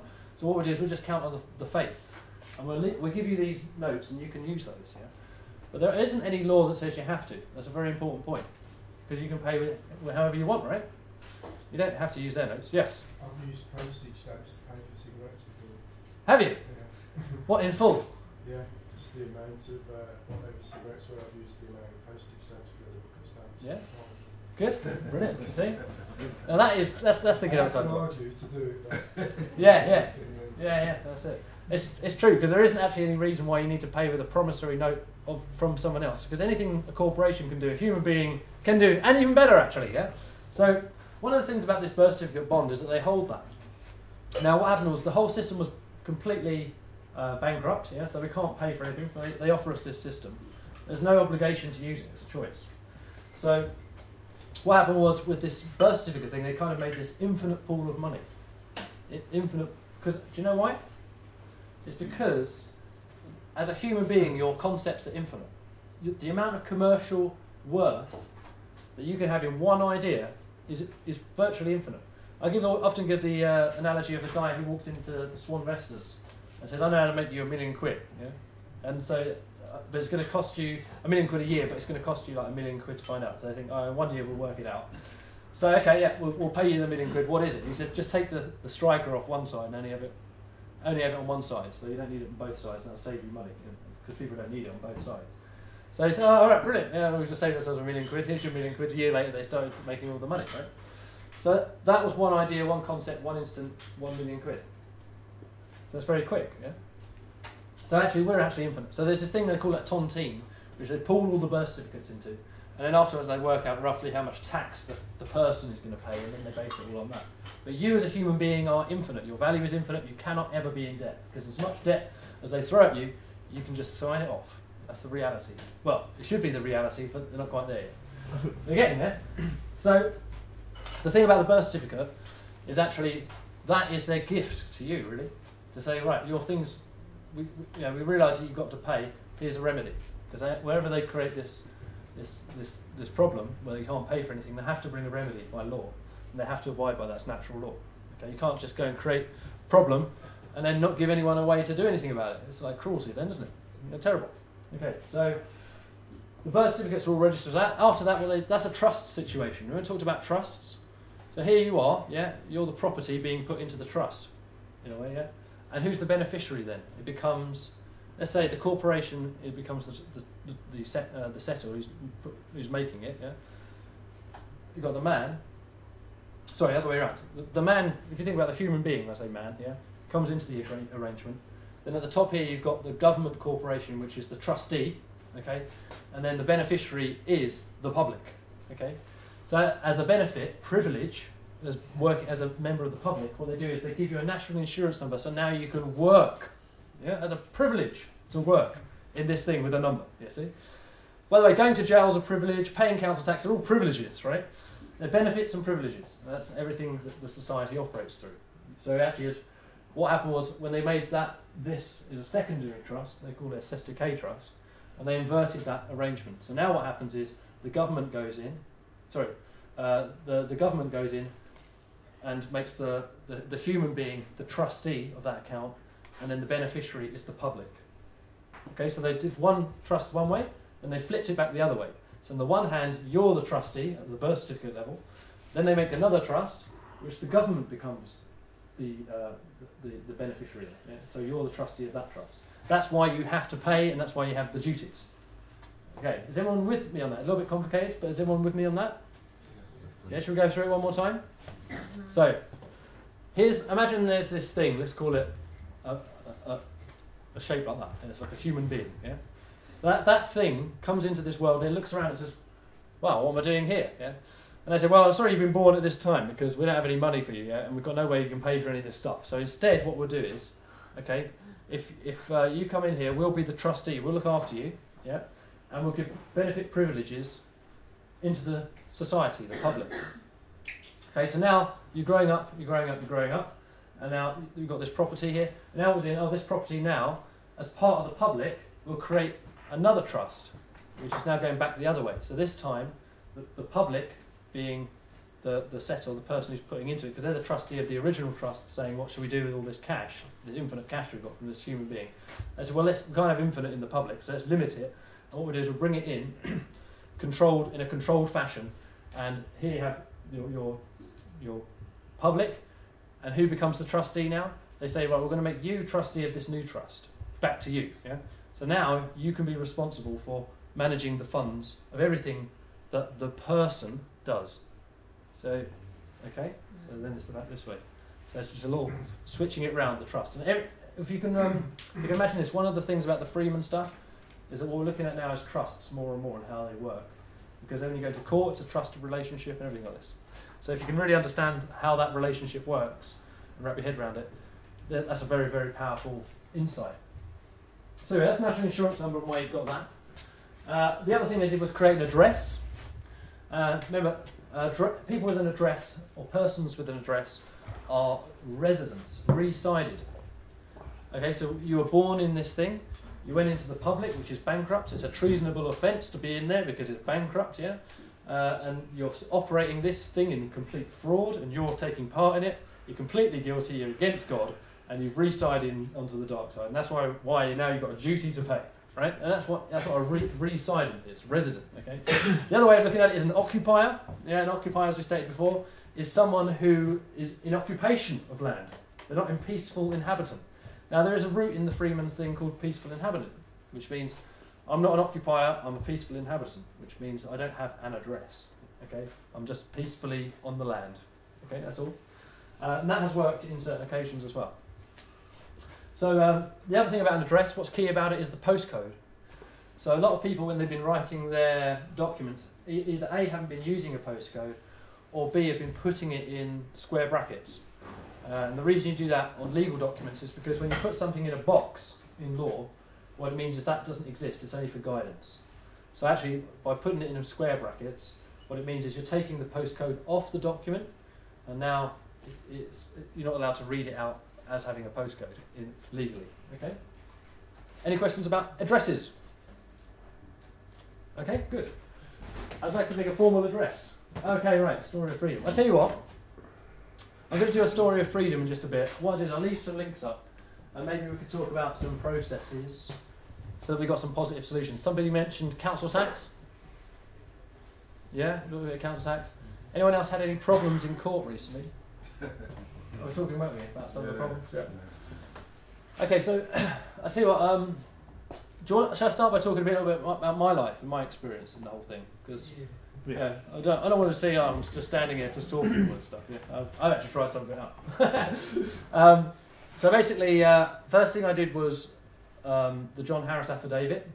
It was quite funny because I went up to this Bush and Bush solicitors up in Clifton. I don't know if you know it, yeah, and got it signed off 13th of October, and 2 months later got the second one signed off. And each time it was the same solicitor. It was R.E. Blair, And I thought it was quite funny at the time.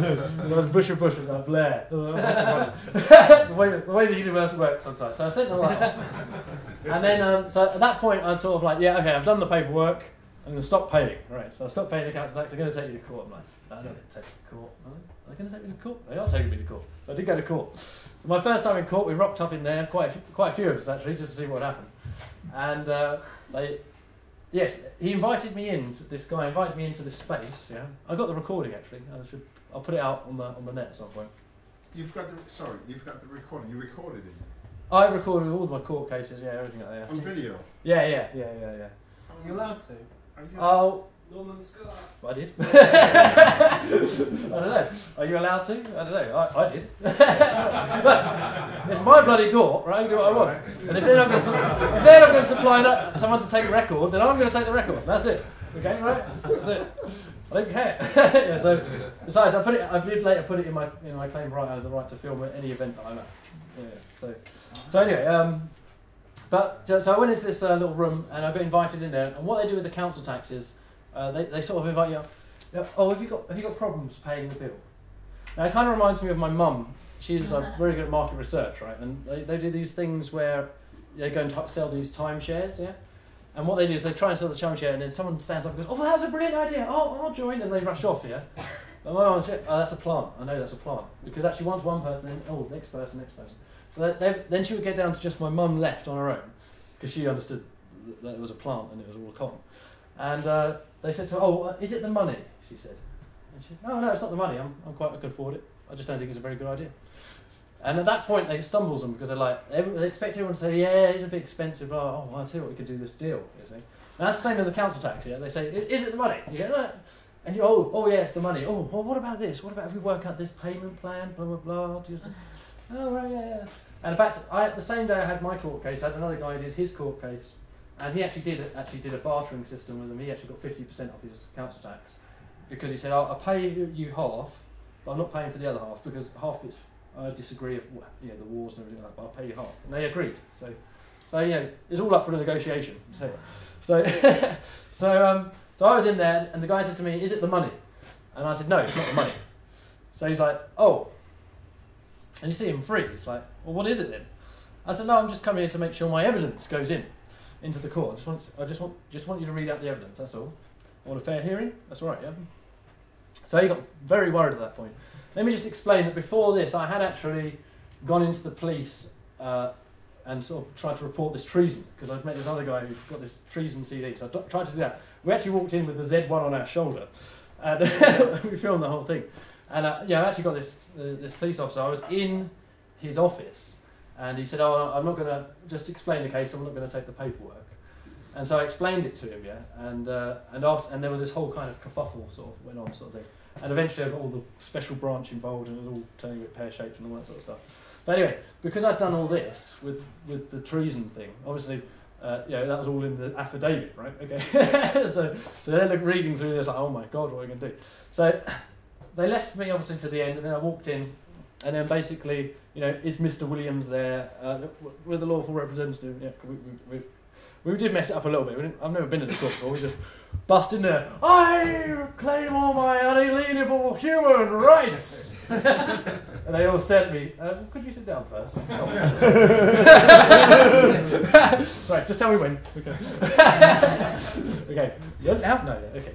So, and then there was this whole kind of discussion about, "You're Mr. Williams." "No, I'm the legal representative." And you always go through this discussion sort of thing. And there's ways around that now. Now I know you could say, you could let them do all their charade and then say, "I just deny all the presumptions the court has made," and that's a quite good sort of stumbler because they're like, "Well, okay, we can't presume anything. It's only what's actually on the record," because they make assumptions about stuff all the time. These courts, so you have to rebut even the assumptions sometimes, and that's an easy way to do it. So anyway, I'm up there and I'm like saying, "I'm here. I'm here representing. I've got this," and I even had I'd knocked up that morning like a power of attorney and just signed it. Here's my power of attorney. Is it the original? He's like shaking. Yeah, it's an original. Anyway, at the end of it, they ruled as if I wasn't there because I can't see you. Sorry. So they disappeared, and then I've never seen a barrister, what they call the clerk of the court. So he pole vaulted almost over the banister and came running up to me and was like, "What's this? What's this? What's this, David? Is it a rebellion?" And I was like, "Well, yeah, it's something like that." So yeah, then actually, but yeah, I never really ended up. Nothing came of it anyway, because they just sent me these letters, and the bailiff would turn up and he'd say, "Oh, are you Mr. Williams?" We'd go, "No." "Oh, okay, well I'll come back when he's in," and that was it. So that's for So That's what I do now. yeah, well, I mean that's it. You're asking for a legal fiction, but you're not. As long as you realise that, you could argue that in court. That'd be funny. Don't they have a right to ask you for ID? You have a right to ask them for ID. In fact, let's talk about that. The bailiff busters. Do you know about the bailiff busters? Yeah? Yeah, some people have used them, yeah? You can get bailiffs running down the road with this stuff, because basically the first rule of being a bailiff is don't sign anything. Okay? So the first thing what you do is you actually give them a contract. Sorry, so you answer the door, bailiff at the door, hello, blah, blah, blah, are you blah, blah, blah. And you say, right, I don't know you, yeah, but I'm going to assume this is a commercial, assume this is a commercial engagement, right? Now I charge £6,000 an hour, which is £1,000 every 10 minutes, right? Okay, so basically, if you could just fill out this form, yeah, and just so we can identify who you are, so I can pay my payment, yeah. So then you hand in the form, and it says in there just simple things like, what's your name, what's the name of your company, what's the name of your boss, yeah, what's your company number, where do you live? It's just like forms like they would want to get out of you, right? So you just throw that information, you want to find all that out of them, because actually, how are you going to get your payment off them if you don't? Yeah, and at the bottom you just ask them to sign it. Now, what quite often, actually, always they run away, yeah, because they can't be signing pieces of paper, yeah, but it's just a tactic, yeah. We actually got it down to this little business card you can hand out, and they can just sign the back, and it's just like a contract, yeah. So remember, a bailiff comes to your door, they're third party. So what does that mean? Okay, let's give you the example of a credit card. Okay, so this credit card, remember, you've gone into this bank, yeah? You've signed this piece of paper and created new money. They've bundled that money up and sold it. Now they've got this money, they put it on an account that you can borrow from, and they can charge you interest from. Now that interest is split with their investors. Okay? So that's how it's working. So that is, if you like, if there was a contract, it's not, but if it was a contract, then it would be between you and the bank, or whoever did the credit card. So what they try and do is, once you don't pay, then they sort of, let's sell on the debt. So they sell it on for however much they can get for it, and these other corporations buy them up, and then they come around to your house and say, oh yeah, you've got this debt, sort of thing. But the point is, you never ever went into contract with these people. So actually, don't worry, we can provide, you say. You want a contract? All right, yeah, I can provide such an article. And here it is. And if you could just put your name and the details here, and this is the cost. You've got to tell them how much it costs. You've got to go into contract, yeah? So if they want to talk to you, then you can do that. It has worked extremely well, especially once you start to understand due process. So, any questions on that so far? Yes. You know that contract that you can get them to sign to charge them a fee? Say they actually signed it without stand up in court, in their courts. I reckon. Yeah. Contract, they signed it. In fact, what's quite cool is that you could say, right, can you ask them if they can produce a contract in court? I accept everything you're saying. Let's talk about conditional acceptance. Very, very powerful if you can understand it. Everything is about process, okay? So remember about the duty thing. You're under duty to pay, okay? As long as you have actually done the thing or whatever, yeah? There's no way out of it. There's no way out of it, yeah? So you never want to say, I refuse, because that's what's called contempt. Because that means actually you're being a bit of a child now. You're sort of trying to negate your duty. Your duty is to stand there and stand up and say, oh, I accept. I accept what you're saying. I accept what you're saying, and I accept every word of it upon proof of claim. And that's the key word, upon proof of claim. Acceptance upon proof of claim means that they need to supply evidence along with their claim. So what happens is everyone holds a claim here. I've got this claim on this legal fiction here. They went into a contract with us. They did this. They did that. They did that. Okay, I accept it on proof of claim. Provide me the contract. Now, just remember, contracts have a very interesting thing because they're two-party agreements, which means you need two signatures on them. No credit card agreement actually has two signatures on. There's just one. That's because it's not a contract. It's a negotiable instrument. So they can't actually supply the contract. So I know lots of people have gone into courts and they said, well, where's the contract? Just like that. I accept what he's saying, but where's the contract? He hasn't sent it to me. Because I haven't seen the contract yet. At this point, the judge says, well, where's the contract? And the guy goes, shuffles his paper and goes, we'll go and get it. And then court adjourned. Normally it doesn't come back. Okay. The other thing is actually, because sometimes these people are a little bit aggressive. Yeah? So what you can do is you can actually follow the due process through a little bit further. Okay. So if someone makes a claim, okay, that means I'm making a statement and I'm holding a claim. At the moment I say something, I make a claim. Okay. Now I need to support the claim with evidence. So let's say, okay, someone's made a claim against me for my credit card or whatever it is. So I say, okay, I accept what you're saying upon proof of claim. Now they keep hassling me every day, and they don't give me this proof of claim. And I'm accepting what you're saying. I'm willing to pay as long as you show me the proof of claim. Okay. If it goes on for a while, what you can do then is like, let's say, okay, on this date I wrote to you, asked for proof of claim. Okay. On this date you sent me this letter without the proof of claim. Now I'm warning you, if I don't get the proof of claim within X amount of days, I'm going to instigate a fee schedule. They call it a fee schedule. So now what happens is they send you more letters. Now you send them a letter saying, right, blah, blah, blah, blah, blah, you didn't do it, so now I'm going to send you a fee schedule. My fees are this. And make sure they're high. Because you're a human being, and human beings are mightily expensive to run. They've got a lot of food that needs to go in there, housing and everything like that. Yeah, because corporations, they don't really need any of that. But human beings, very expensive. Yeah. So actually make sure your fees are very high and make sure it's going to very, very quickly outweigh them. So for every letter you write that I have to respond to, it's going to be £5,000. For every time you call me up, it's going to be £1,000. Okay. So now if you send someone to my door, it's like £10,000 an hour, whatever you want. Okay. But make sure you list it all. One of my friends did this process when he occupied Stonehenge this year. And he was actually there in a field on National Heritage land, and he's lucky, in his caravan, and the police will come to move him off, and he says, okay, have you got my cheque? And they're like, what? Well, here's my agreement, and he shows the police the agreement, and he's reading it down there. He's like, just like any agreement, subjects, terms and conditions are subject to change without notice is one of the things you've got on there. It was quite fun. One of the last clauses were, and £1,000 for every smile you ask me to wipe off my face. £1,000 per step. All this sort of stuff, So just really, just go for it, right? Yeah, go for it. But if they don't sign it, does that means you don't agree, doesn't it? Okay, remember, signing something's not bad, right? If it's in your favour. Okay? If you sign something and say, this is me, and I'm putting my name If they didn't sign. Well, what you do is so let's talk about this. When you serve something, okay, that's giving notice.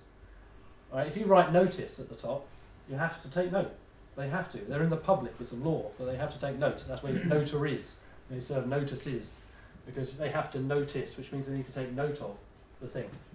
So now, you've sent it in the post, bang, it's already a legal service. You can send an email, still legal service, by the way. It doesn't have to be in the physical paper. Maybe think about that. They save those trees, otherwise they get a bit of a battering. The only thing is the notary seal doesn't stick to the screen quite so well and doesn't go with the thing. But apart from that, you can send an email, an attachment, or whatever.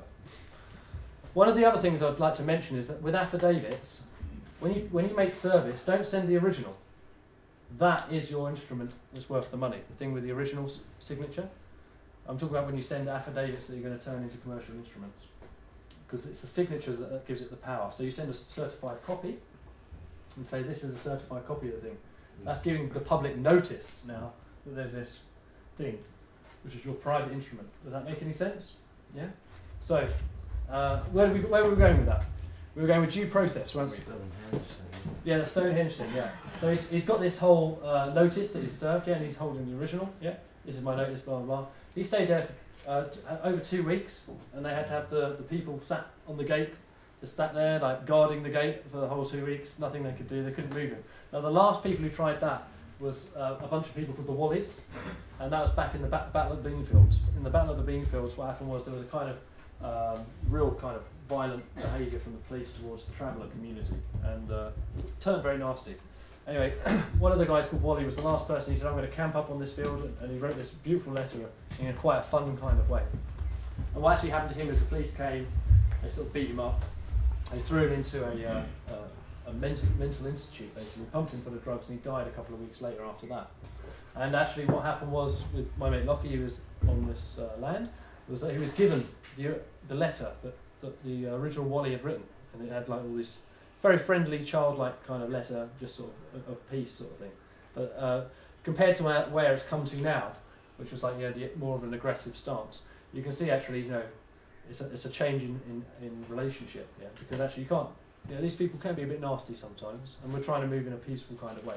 And sometimes the only way to do it is money. Because it's the only thing they understand at the end of the day. Take money off them, they really understand that. Other thing with morality, they're not too sort of clever about. But anyway, he's so that's my mate Lockie, and he's doing some tremendous work. I was talking about due process, wasn't I? So I want to go back through that. So this due process is very important because you can do so much with it if you understand what's going on. Now, basically, in law, you are allowed what's known as a fair trial. Okay? So am I allowed a fair trial? We say in the court. Well, of course. I'm not going to say no, you're not. Otherwise, it would sound terrible, wouldn't it? You're here in the court, and you're not allowed a fair trial. So you have to, am I allowed a fair trial? Okay, brilliant. So what that means is that basically they get a chance to present their evidence, and you get a chance to rebut that evidence. Yeah. So actually, you ask for the evidence, and if they can't produce it, then this is it. This is due process. Now, one of the things you can kind of do is that, remember about this claim thing. So everything in what we're talking about, these courts are admiralty courts. There's no innocent plea anymore. There's only guilty, because you have a duty, right? You have a duty, and that means you can't be innocent because you have a duty to pay, whatever it is. So the only thing you can plead is not guilty, which is going against the state. Guilts, by the way, are a form of money. It goes back to money all the time. Do you know much about demurrer? But Demurrer. Demurrer? Yeah. Demurrer. It's like no plea. Oh, right, yeah. No plea. You can go no plea, you're right, yeah. And they don't like that either, because that's what I did when I first went to court. And they locked me up for that. We'll get back onto that story in a bit. But so this whole thing about due process is very important, because what it is if someone's got a claim, I am allowed to put in a counterclaim. In fact, if you're guilty of something, okay, like I'm guilty of speeding, then I'm not saying it's the way, but a way that you can do this is to balance the scales with the counterclaim. Okay, so let's say this idea of going into a contract, like we said, you can go into contract with your government, you can go into contract with the Queen, anyone. You can write your own contracts for that, and you follow the due process. That's what we use a notary for, because it's coming from the private into the public. Okay, so that's this notice of understanding and intent and a claim of right, which is actually this is my understanding of the system, how it will work, so you can put whatever you like there. This is my intention to live in peace and harmony with the planet and live by natural laws. And my claims of right are here. I claim the right to travel without a driving licence or whatever it is, whatever you want. So that's your own private law. Then it's how do you enforce that private law? Well, then you're going to have to follow the due process again, which means you have to get them to see your thing. And that's where we've really struggled, because actually they don't want to look at this stuff. They don't really want to, and they've tried to avoid looking at it. And that's they try all sorts of dirty tricks, really. They're not very happy about it. So one of the things about this due process is that what's supposed to happen is they have a claim, but you've got your notice or whatever it is you've put in to the court case. That's your claim, and this is a counter argument. In other words, they have to judge your claim first before they can judge the other one. So if your claim is £10,000 million worth of damages, okay, and you get them to see that, and they get to say yes, okay, we accept that. Now, whatever happens with these guys over here, you can always balance off the costs even if you lose, right? So actually, it's the scales of justice. It's like this. So you just got to tip them in your balance and make sure there's more of a financial debt on your side. It gives you another layer to work with, right? So that's called a counterclaim. You know the proof of claim thing with the two signatures? If there was two places that you could sign yourself, could that be counted as two signatures? Or does it have to be two separate people? Sorry, which one? You said that I accept your blah on proof of claim. Yeah. And that needs two signatures on it. Yeah? No, that's just one. You can have one signature, that is. Yeah, that's just one signature. So this is your truth. It's an affidavit. That's what it is. What you're saying is, I swear that this is the truth. No, you were saying earlier on that the contract that you signed with Credit them card. needs It's to supposed be- to have 2 signatures, but it doesn't. Yeah, the credit card contract does not have 2 signatures on it. It's That's right. 2 separate signatures, 2 different signatures. That's right. Yeah, 2 separate signatures. Yeah. Okay. One, in other words, one so from if you party sign A. it in 2 different places, that's 2 still parties. No. Okay, Two parties. cool. And the other thing is, you might notice a lot of it's placed in boxes when you sign. Yeah, that's what's Yeah, really then, Yeah, I then think that's irrelevant to the rest of it anyway. Yeah, yeah, yeah. But one interesting thing when I got my credit card, because I said can I have the original contract, and they sent me a thing back, and what it was the negotiable instrument, and they said it's been accepted by this house, yeah, accepted by issuer. It said, yeah. And then I thought, well, who's the issuer? And I realised, oh, it's me. I issued the credit. So they said, oh, accepted by issuer, accepted by me, the issuer. So that's all it was. They just had a stamp on it, and that was supposed to be the contract, but it wasn't a contract. It didn't have another signature. So what I'm saying is that contracts are verbal as well. So even when you're in the court, really, you're making you're contracting through your verbal. It's a trust agreement again. The judge is the trustee. Yeah? So now you're contracting. Any other questions about that? Silence. So we know how to do it now, eh? Okay, just before you go and stop paying all your credit cards, your mortgage, and all the other bills, right? Every say it ain't going to be like an easy just walk in the park thing, yeah. But at the same time, also recognise it's a game.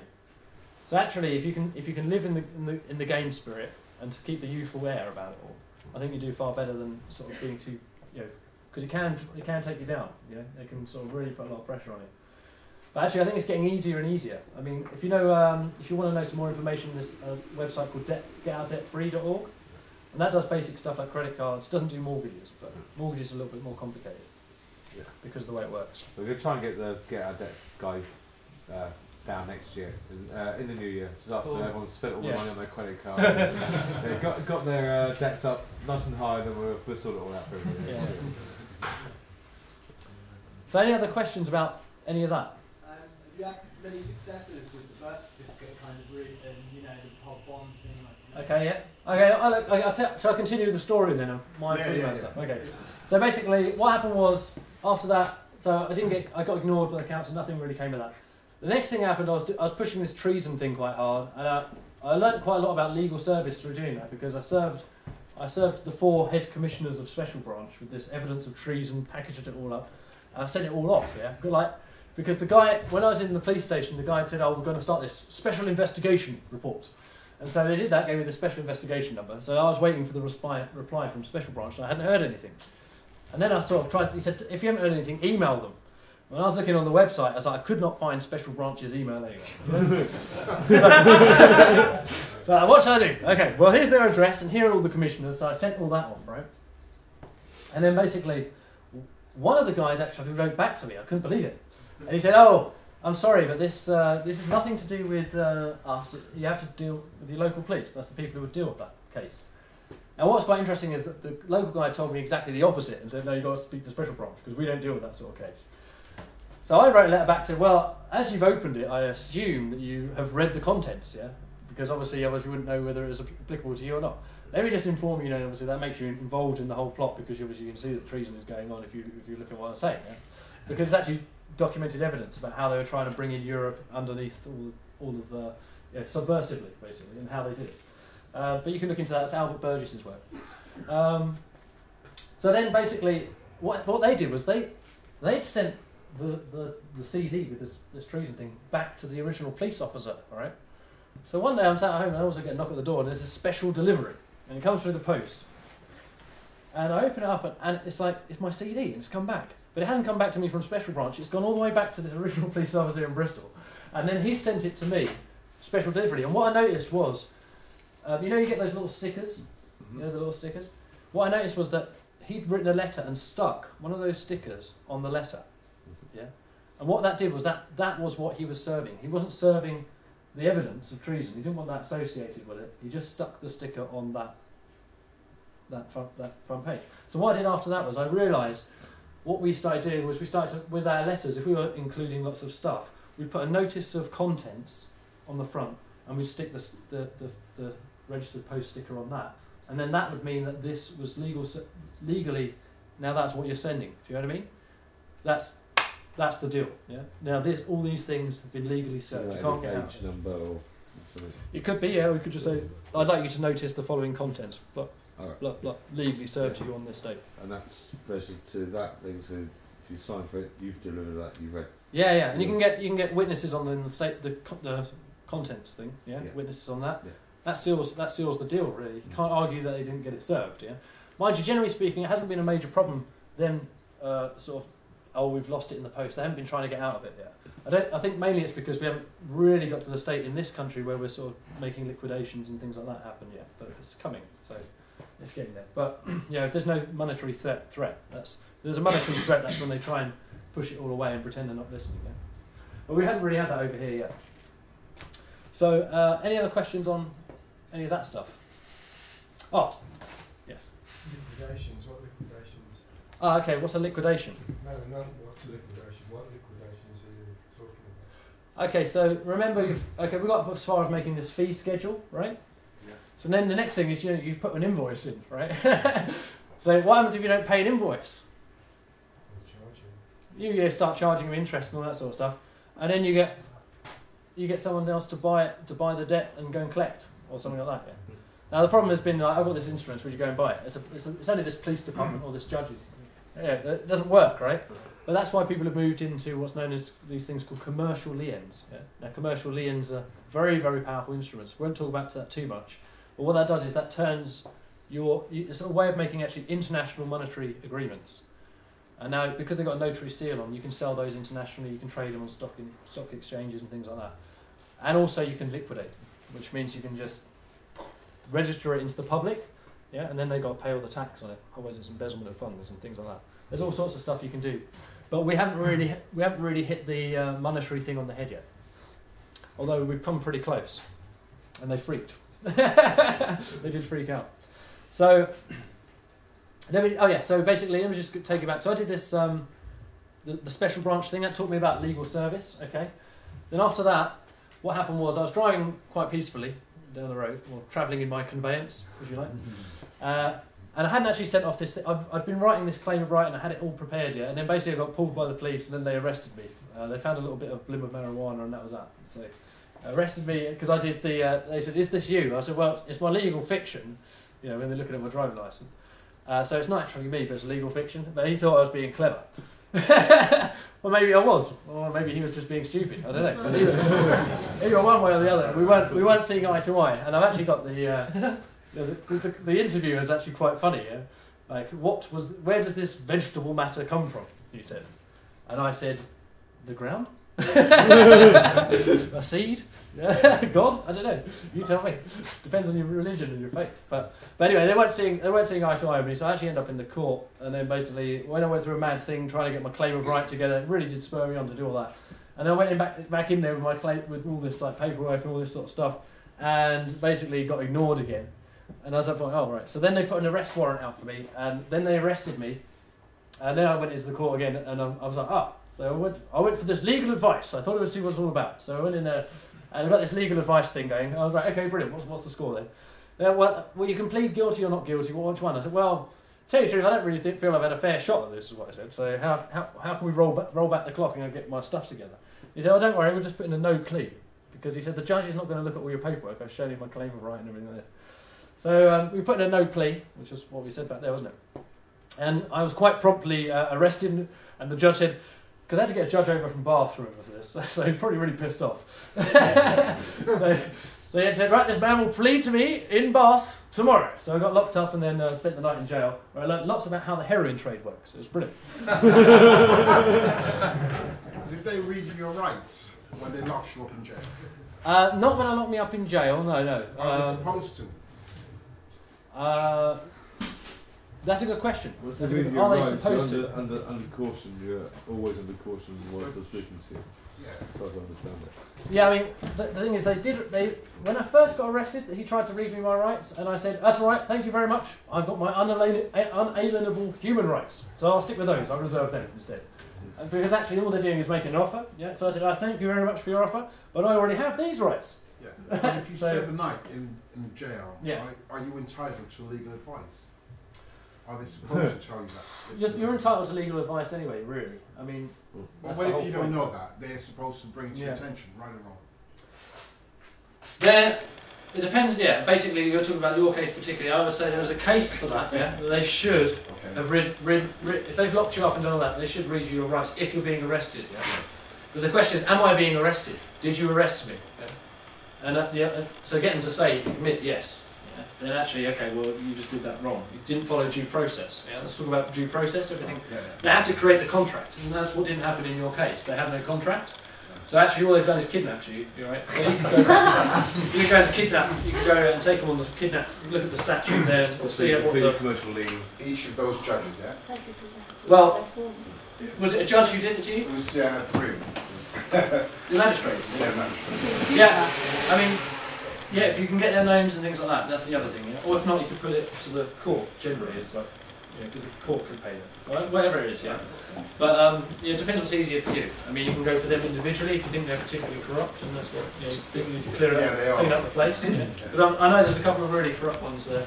So yeah, I see what you're saying. So basically, what I'm saying is you're entitled to due process. If they didn't allow you to have due process, then actually they've made a mistake.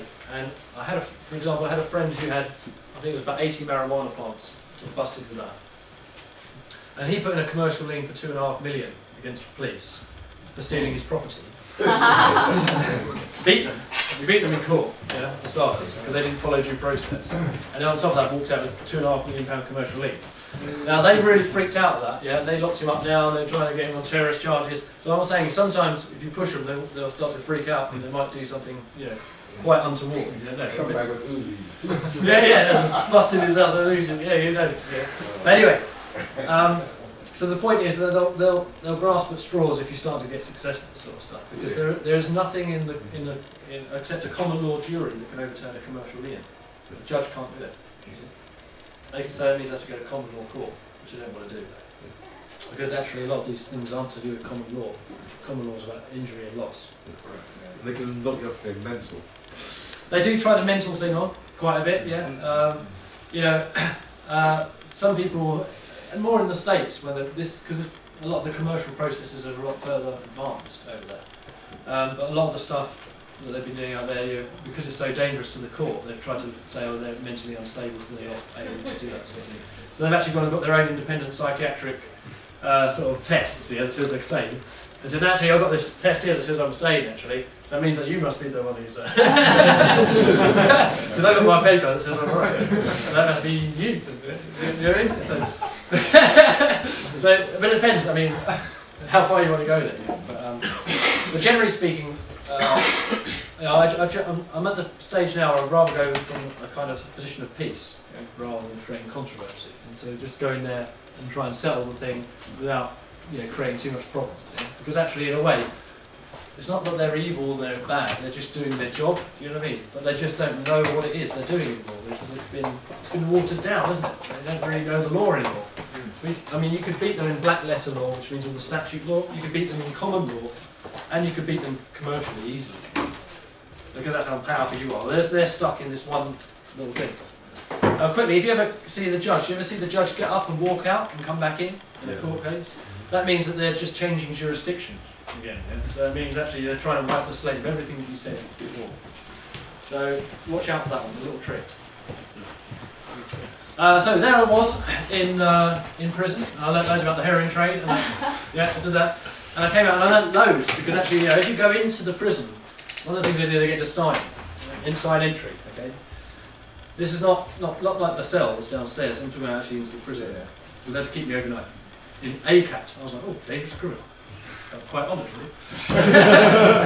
Yes, so, and it was quite good as well, because I got to tell loads of people about freeman stuff inside. Your boss is doing right now. Yeah. So basically, there's this whole kind of thing where you sign. Now, let me just explain what happens is, remember I talked about signature being a negotiable instrument? So when you sign to go into prison, what you're doing is you're signing over use of your bond. Whilst you're in prison, you're not allowed to use money, you're not allowed to do all this, it all goes through an account which is held by the prison officer. And actually all the stuff in prison is bought through the Argos catalogue. So as long as it's in the Argos catalogue, you can buy a prisoner anything you want from the Argos catalogue. So So let's all, you might chip in and buy some of my mates. Yeah. So basically, what that means is you don't have access to your birth certificate bonds. You're not going to use your birth certificate bonds, so they can. So they start making loads of money off it, and that's how that pays your debt. Yeah? You pay back your debt in time. Yeah? Whatever it is you've done, it's always a commercial crime. So I came out of the prison. I got taken to the court, and once again waiting around for ages. And then I was in the court. I went for this legal advice again, yeah. And the guy was just very happy. He's like, "Oh, don't worry, I can get you out of here straight away. Don't worry about anything like this." Oh, okay. And I was a bit sort of shaken up. I was supposed to be at work, you know. None of that happened. It was all been a bit of a shock, yeah. So I was a bit spun out. And so he's like, "Okay, what do I have to do?" So plead guilty, and that's it. You're out. Is that it? Yeah, okay. What I didn't realise was that 2 of my mates had bust into the court as witnesses. Right. And what happened was when they did that was that this shock came over the solicitor who was representing me. The shock came over his face because all of a sudden what he'd realised is that they'd fucked up. Yeah, and that I had witnesses now. Now, if I'd played it a little bit differently, yeah, if I'd known what I know now, yeah, maybe I could have got away with it a lot more. So, but I didn't. Yeah, so I sat there. So how do you plead? And I'm like, oh God. How do I plead? He's like, good. So I said, I plead guilty to the facts, yeah? Which is, I said the facts being the affidavit and everything like that I put in. One of the other interesting things I learned about doing all this as well is that the court has 2 sides. Do you know about this? The public and the private. So if you put a document into the court, it goes into the public side, and that's the clerk holds that, and that's a piece of paper he flips through. The judge doesn't see any of that. Not until you stand up and say, is there an affidavit in the file that says this or that? Yeah. So one of the things, what they call is, in a way, it's like this process, right? So they say, you have been charged under this statute. Yeah? So you've got these commercial liens, they're called affidavits they're called like affidavits of, what was I going to say? Well, they're commercial liens, yes. So basically, you say, is there an affidavit of obligation? That's what it's called, yeah? And what you say is there an affidavit of obligation in the file that requires me to be obliged by those statutes? And at that point, they're supposed to look in there and then find your affidavit of obligation, take it, look at it and say, oh no, it says here that you don't have to be obliged by those statutes, because that's the law now, in the case, right? That's the law in the case. You've got them, now you've got them to see it.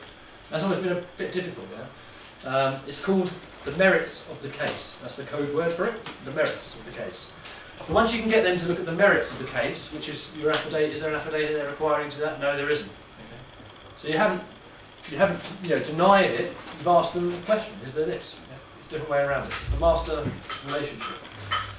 I don't know if that will, like I said, one of the major problems is that they don't know what they're doing.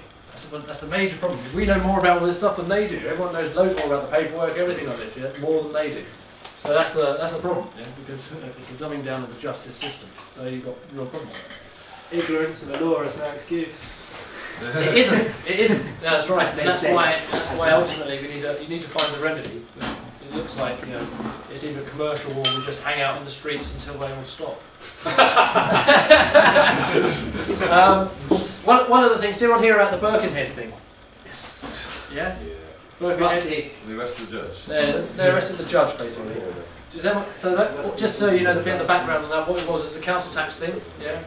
Just quickly, by the way, if you want to start messing with your council tax, one thing you should do is realise, and I really reckon you should realise this, is that it's nothing to do with the bill, it's to do with the public notice they serve before the bill. And that's what you need to object to. It comes in just before April. What, in the newspaper?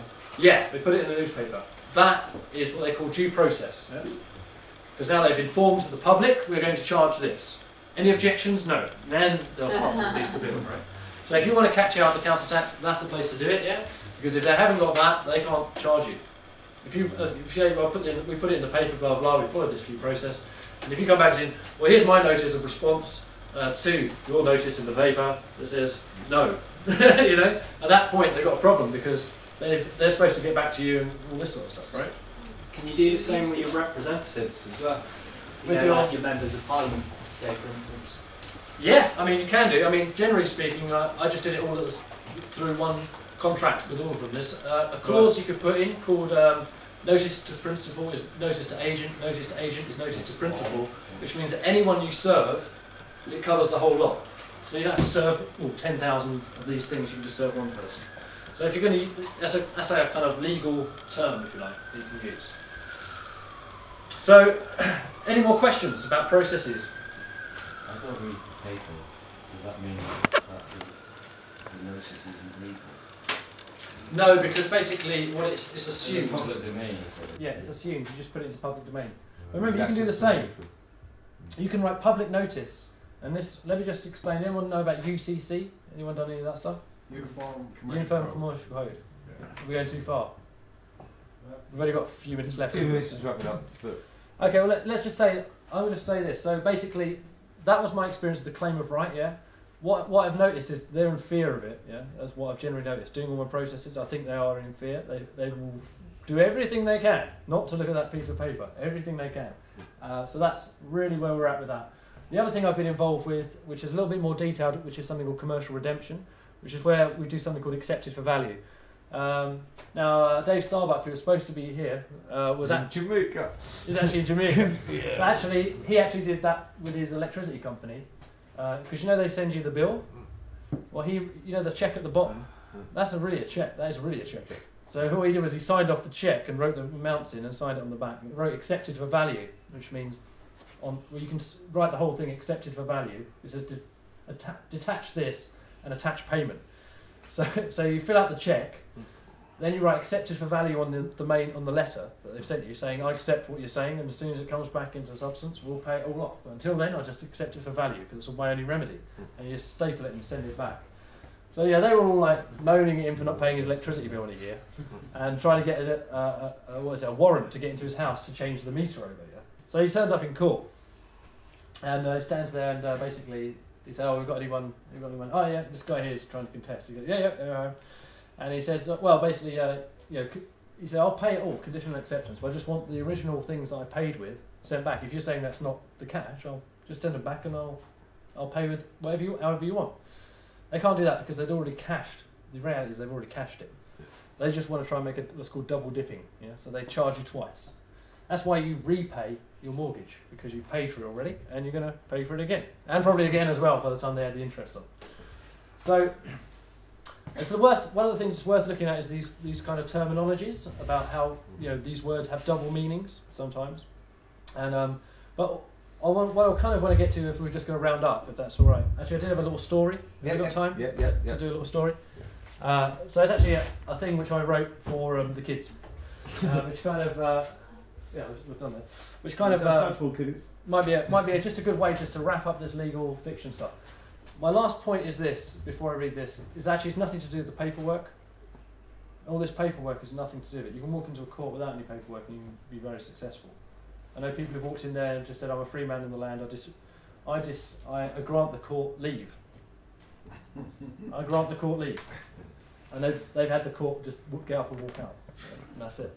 So what I'm saying is sometimes, although you can get into the paperwork, it's nothing to do with that either. It's to do with how you feel inside. So let's have a little story here. Okay. So once upon a time, there was a king. Now this king was bad-tempered and horrible, and he went round like he owned the place. He taxed people unfairly, killed and murdered innocent people, and never listened to anything that anyone said to him. So one day, all the people in the land took him by the scruff of the neck and said to him, "You're a bit of a horrible king. If you want to rule this country, you'd better do it with a bit more respect, or we'll cut off your..." Okay. Now the king didn't want to lose his... Can't whistle, sorry. As he needed them to make more kings and queens. And so he said, okay. I'll tell you what, how do you want me to rule you? So he said, "Well, we want you to protect our right to life, liberty and property." They replied, as that was what God had said. Remember those commandments things? Yeah, that's what they were looking at. And they all knew that they had human rights as a creation of God, and that they would be given and that they've been given free will. So they got the king to sign this agreement and to protect their rights, and everyone was very happy. They could get on with their lives, enjoying the land that God had given them. Time passed until one day a small group of men became unhappy with what God had given them, and they decided they wanted more. They wanted the world, and so they opened a bank and became the world's first bankers. As time passed, God looked down and came to them and said, "Hey, do you want to? You can do what you want, right? But don't interfere with my God-given human rights, okay?" And the bankers agreed. So they decided to invent a game. They started to gather up pieces of straw, and one by one they gradually shaped it into something that looked like a man, or a woman, it depends on which your perspective is. A human, if you like. The straw man looked so much like the people of the land that they were amazed and sometimes confused when they looked upon it. "Wow," they said, "is that a real man?" Now the bankers were very cunning, and they said to the people, "Would you like to take this straw man home with you? If you would like, we'll name him after you, and if you do, we will give you benefits and privileges to make your lives better." Now, this made the people very happy as they felt safe and secure, and all was well. Again, time passed and people forgot about the straw man that had been given to them, and there he sat in the shadows, gathering dust, waiting for his time. Now, a time came where one day there was a great war, and this cost a lot of money, and so the government had to borrow lots of money from the bankers in order to pay for it. Now, the government was not a human being, and it was not made of flesh and blood, and what's more, the bankers knew this. They decided to charge the government lots of interest on the loan, so much the government could never repay it. This meant that the government went bankrupt. "This can't happen to us," they said. "We're the government. Does the government have feelings? Does it work upon the land? Does it have human rights under God?" And the government had to agree that it did not. "But what are we to do?" they said. "Don't worry," said the bankers. "I think we can come to some arrangement." And so they told the government about the straw man that was sat dormant in the homes of each and every one of the people. "What you must do is send a bill to every straw man in every house and ask them for money to help run the country. The people will see this bill and believe it is addressed to them. And, as they are good-natured and the bill is reasonable, then they will pay without question." Now the government was happy as now they could run the country for the king, and so were the bankers as now they could get more money from the government. Now the people, when they received their letter, were afraid of losing any of the privileges that they had gained. And so they were afraid that if they didn't pay, everyone would look at them badly. And so they paid the bill, not knowing it was addressed to the straw man in their cupboard that they had completely forgotten about all those years before. A few years passed, and gradually the people got used to the idea of paying for their benefits and privileges. And the government and the bankers were happy because it made them lots of money. However, the government realised that they never got enough money to quite pay back the debt. And so the debt grew and grew. To keep up the repayments, the government was forced to charge the people more and more money, until one day the people had no money to give to the government. "Don't worry," said the bankers. "I think we can come to some arrangement." And so they told the people that they could borrow money from them if they wanted. "How much can we borrow?" said the people. "Well, that depends on how good at making money you are," they replied. "We have got lots of things for you to do to make money." This sounded fair to the people, so they accepted and signed a piece of paper to say that was okay.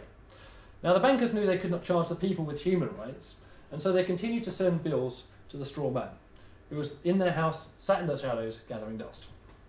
The people had forgotten who they were, and so they thought the bill was intended for them. After all, they had signed an agreement with the bankers, right? Okay. Years passed and no one questioned anything, and then things started to get very bad throughout the kingdom. The people found that they could not afford their bills, and everyone started to be very unhappy. "Don't worry," said the bankers. "I think we can come to some arrangement. Just give us your land and your homes, and that will take care of the money owed." And so reluctantly, the people started to give up the land and their homes to the bankers. One day there was a poor family, and in that family was a young man who could no longer afford to pay his bills and his debts. So he thought he was going to have to give up his house to the bankers. There he was in the shadows, clearing out all of his old things, when he came across the straw man.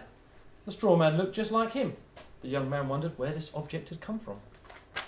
Sorry, nearly there. We're all right for time. Yeah. Okay. All day the young man wondered about the straw man, and late night he fell asleep and had a very strange dream. He dreamt that he was looking for the straw man in the basement of a dark cellar. Carrying a torch, he crawled further and further into the cellar until he came to a door. He opened the door. Inside was the straw man, who turned to him slowly and said, "Can I help you?" The young man was afraid, but plucked up the courage to ask the straw man, "I found you in the shadows, and I was wondering how you came to be." The straw man told him the whole story. He told him about the bad king, the God-given rights of the people. He told him about the bankers' plan to use the straw men everywhere to raise unfair taxes from the people. And when he had finished, the young man knew what he must do. The next day, the young man awoke to a knocking on the door. He got up and answered, and it was greeted by a banker. "Good morning, young man," said the banker. "I have a bill here for you which says you owe us more money than you can afford to pay. So I think we can come to some arrangement. For your house, for example, it will easily pay the bill. All you have to do is sign this piece of paper and we'll take care of all the rest." He handed the young man a contract and a pen. The young man looked at it and then remembered his dream. "No," he said, "I owe you nothing, as I am a man of flesh and blood and I have human rights." This enraged the banker and he shouted back, "Who do you think you are? If you do not pay your bills, who will fix the roads? Who will provide you health care? What will happen to your benefits and privileges?" For a moment the young man was taken aback. He didn't want to upset anyone, however remembered his dream and so refused to sign the banker's papers. "We will see you in court," said the banker and stormed off. Weeks passed and the young man received a letter summoning him to court. Everyone in the village had heard the story and some were very upset with the young man. "Who do you think you are? If you don't pay your bills, who will fix the roads? Who will provide us with health care?" That's my village voice. "He's a very naughty boy." "What will happen to our benefits and privileges?" they said. Others would not even talk to him and treated him like a common criminal. When the day finally arrived, a huge crowd had gathered in to watch the court case. The bankers were first to lay out their charges. They had all of the accounts, they had all of their figures, they had a team of the country's best lawyers. Their arguments seemed impenetrable. Then it was the young man's turn to take the stand. The judge leaned forward. "Do you have anything to say for yourself?" he said. The room was silent. The trembling young man took a deep breath and spoke. "Your Honour, I am a man of flesh and blood, and I have human rights." Perplexed, the judge called for lunch and took to his book of the law to find out the truth. After lunch, an even bigger crowd had come together from all around to hear the verdict from the judge. Silence fell across the room as the judge spoke. "This is indeed a very interesting case, and I have had a long hard look at the law, and now I have reached my verdict." Stillness filled the air. "In this case, you have said to me that you are a man of flesh and blood. Is that right?" The young man nodded. "And you say you have human rights?" Again, the young man nodded. "Well, in that case, I declare that you do not need to pay the bankers any money, as there is no way they can charge a man of flesh and blood. They only have power over a straw man who does not bleed and has no feelings. You are free to go." The courtroom erupted with a commotion. Some people were jumping for joy. Others talked excitedly between themselves, while others still were completely flabbergasted. That includes the bankers, who were outraged. They were jumping up and down with rage. News travelled fast, and it wasn't long before the people throughout the kingdom discovered their straw man and began to take their homes and lands back from the bankers. And soon the king heard of this and summoned all of the members of his government and all of the bankers together at the palace. "What has been going on here?" he proclaimed. "It appears there has been some kind of foul play and trickery of my people. Who can explain this?" The ministers and the bankers all looked sheepishly at one another as the king opened the country's book of accounts and studied them. Seeing what the bankers had done and how the ministers had worked with them to try and trick the people out of their God-given rights, he immediately sacked his ministers and declared to the bankers, "You have used devious methods to try and take away the rights of my people. You may no longer lend any more money to anyone, nor does anyone owe you any more money." "But what are we to do?" said the bankers. "I think we can come to some arrangement," said the king. A few years passed, and the kingdom returned to its peaceful ways, and the people prospered and were very happy. Everyone had found the freedom that was theirs by right, and now that they had remembered who they were very careful never to forget it again. Thank you very much.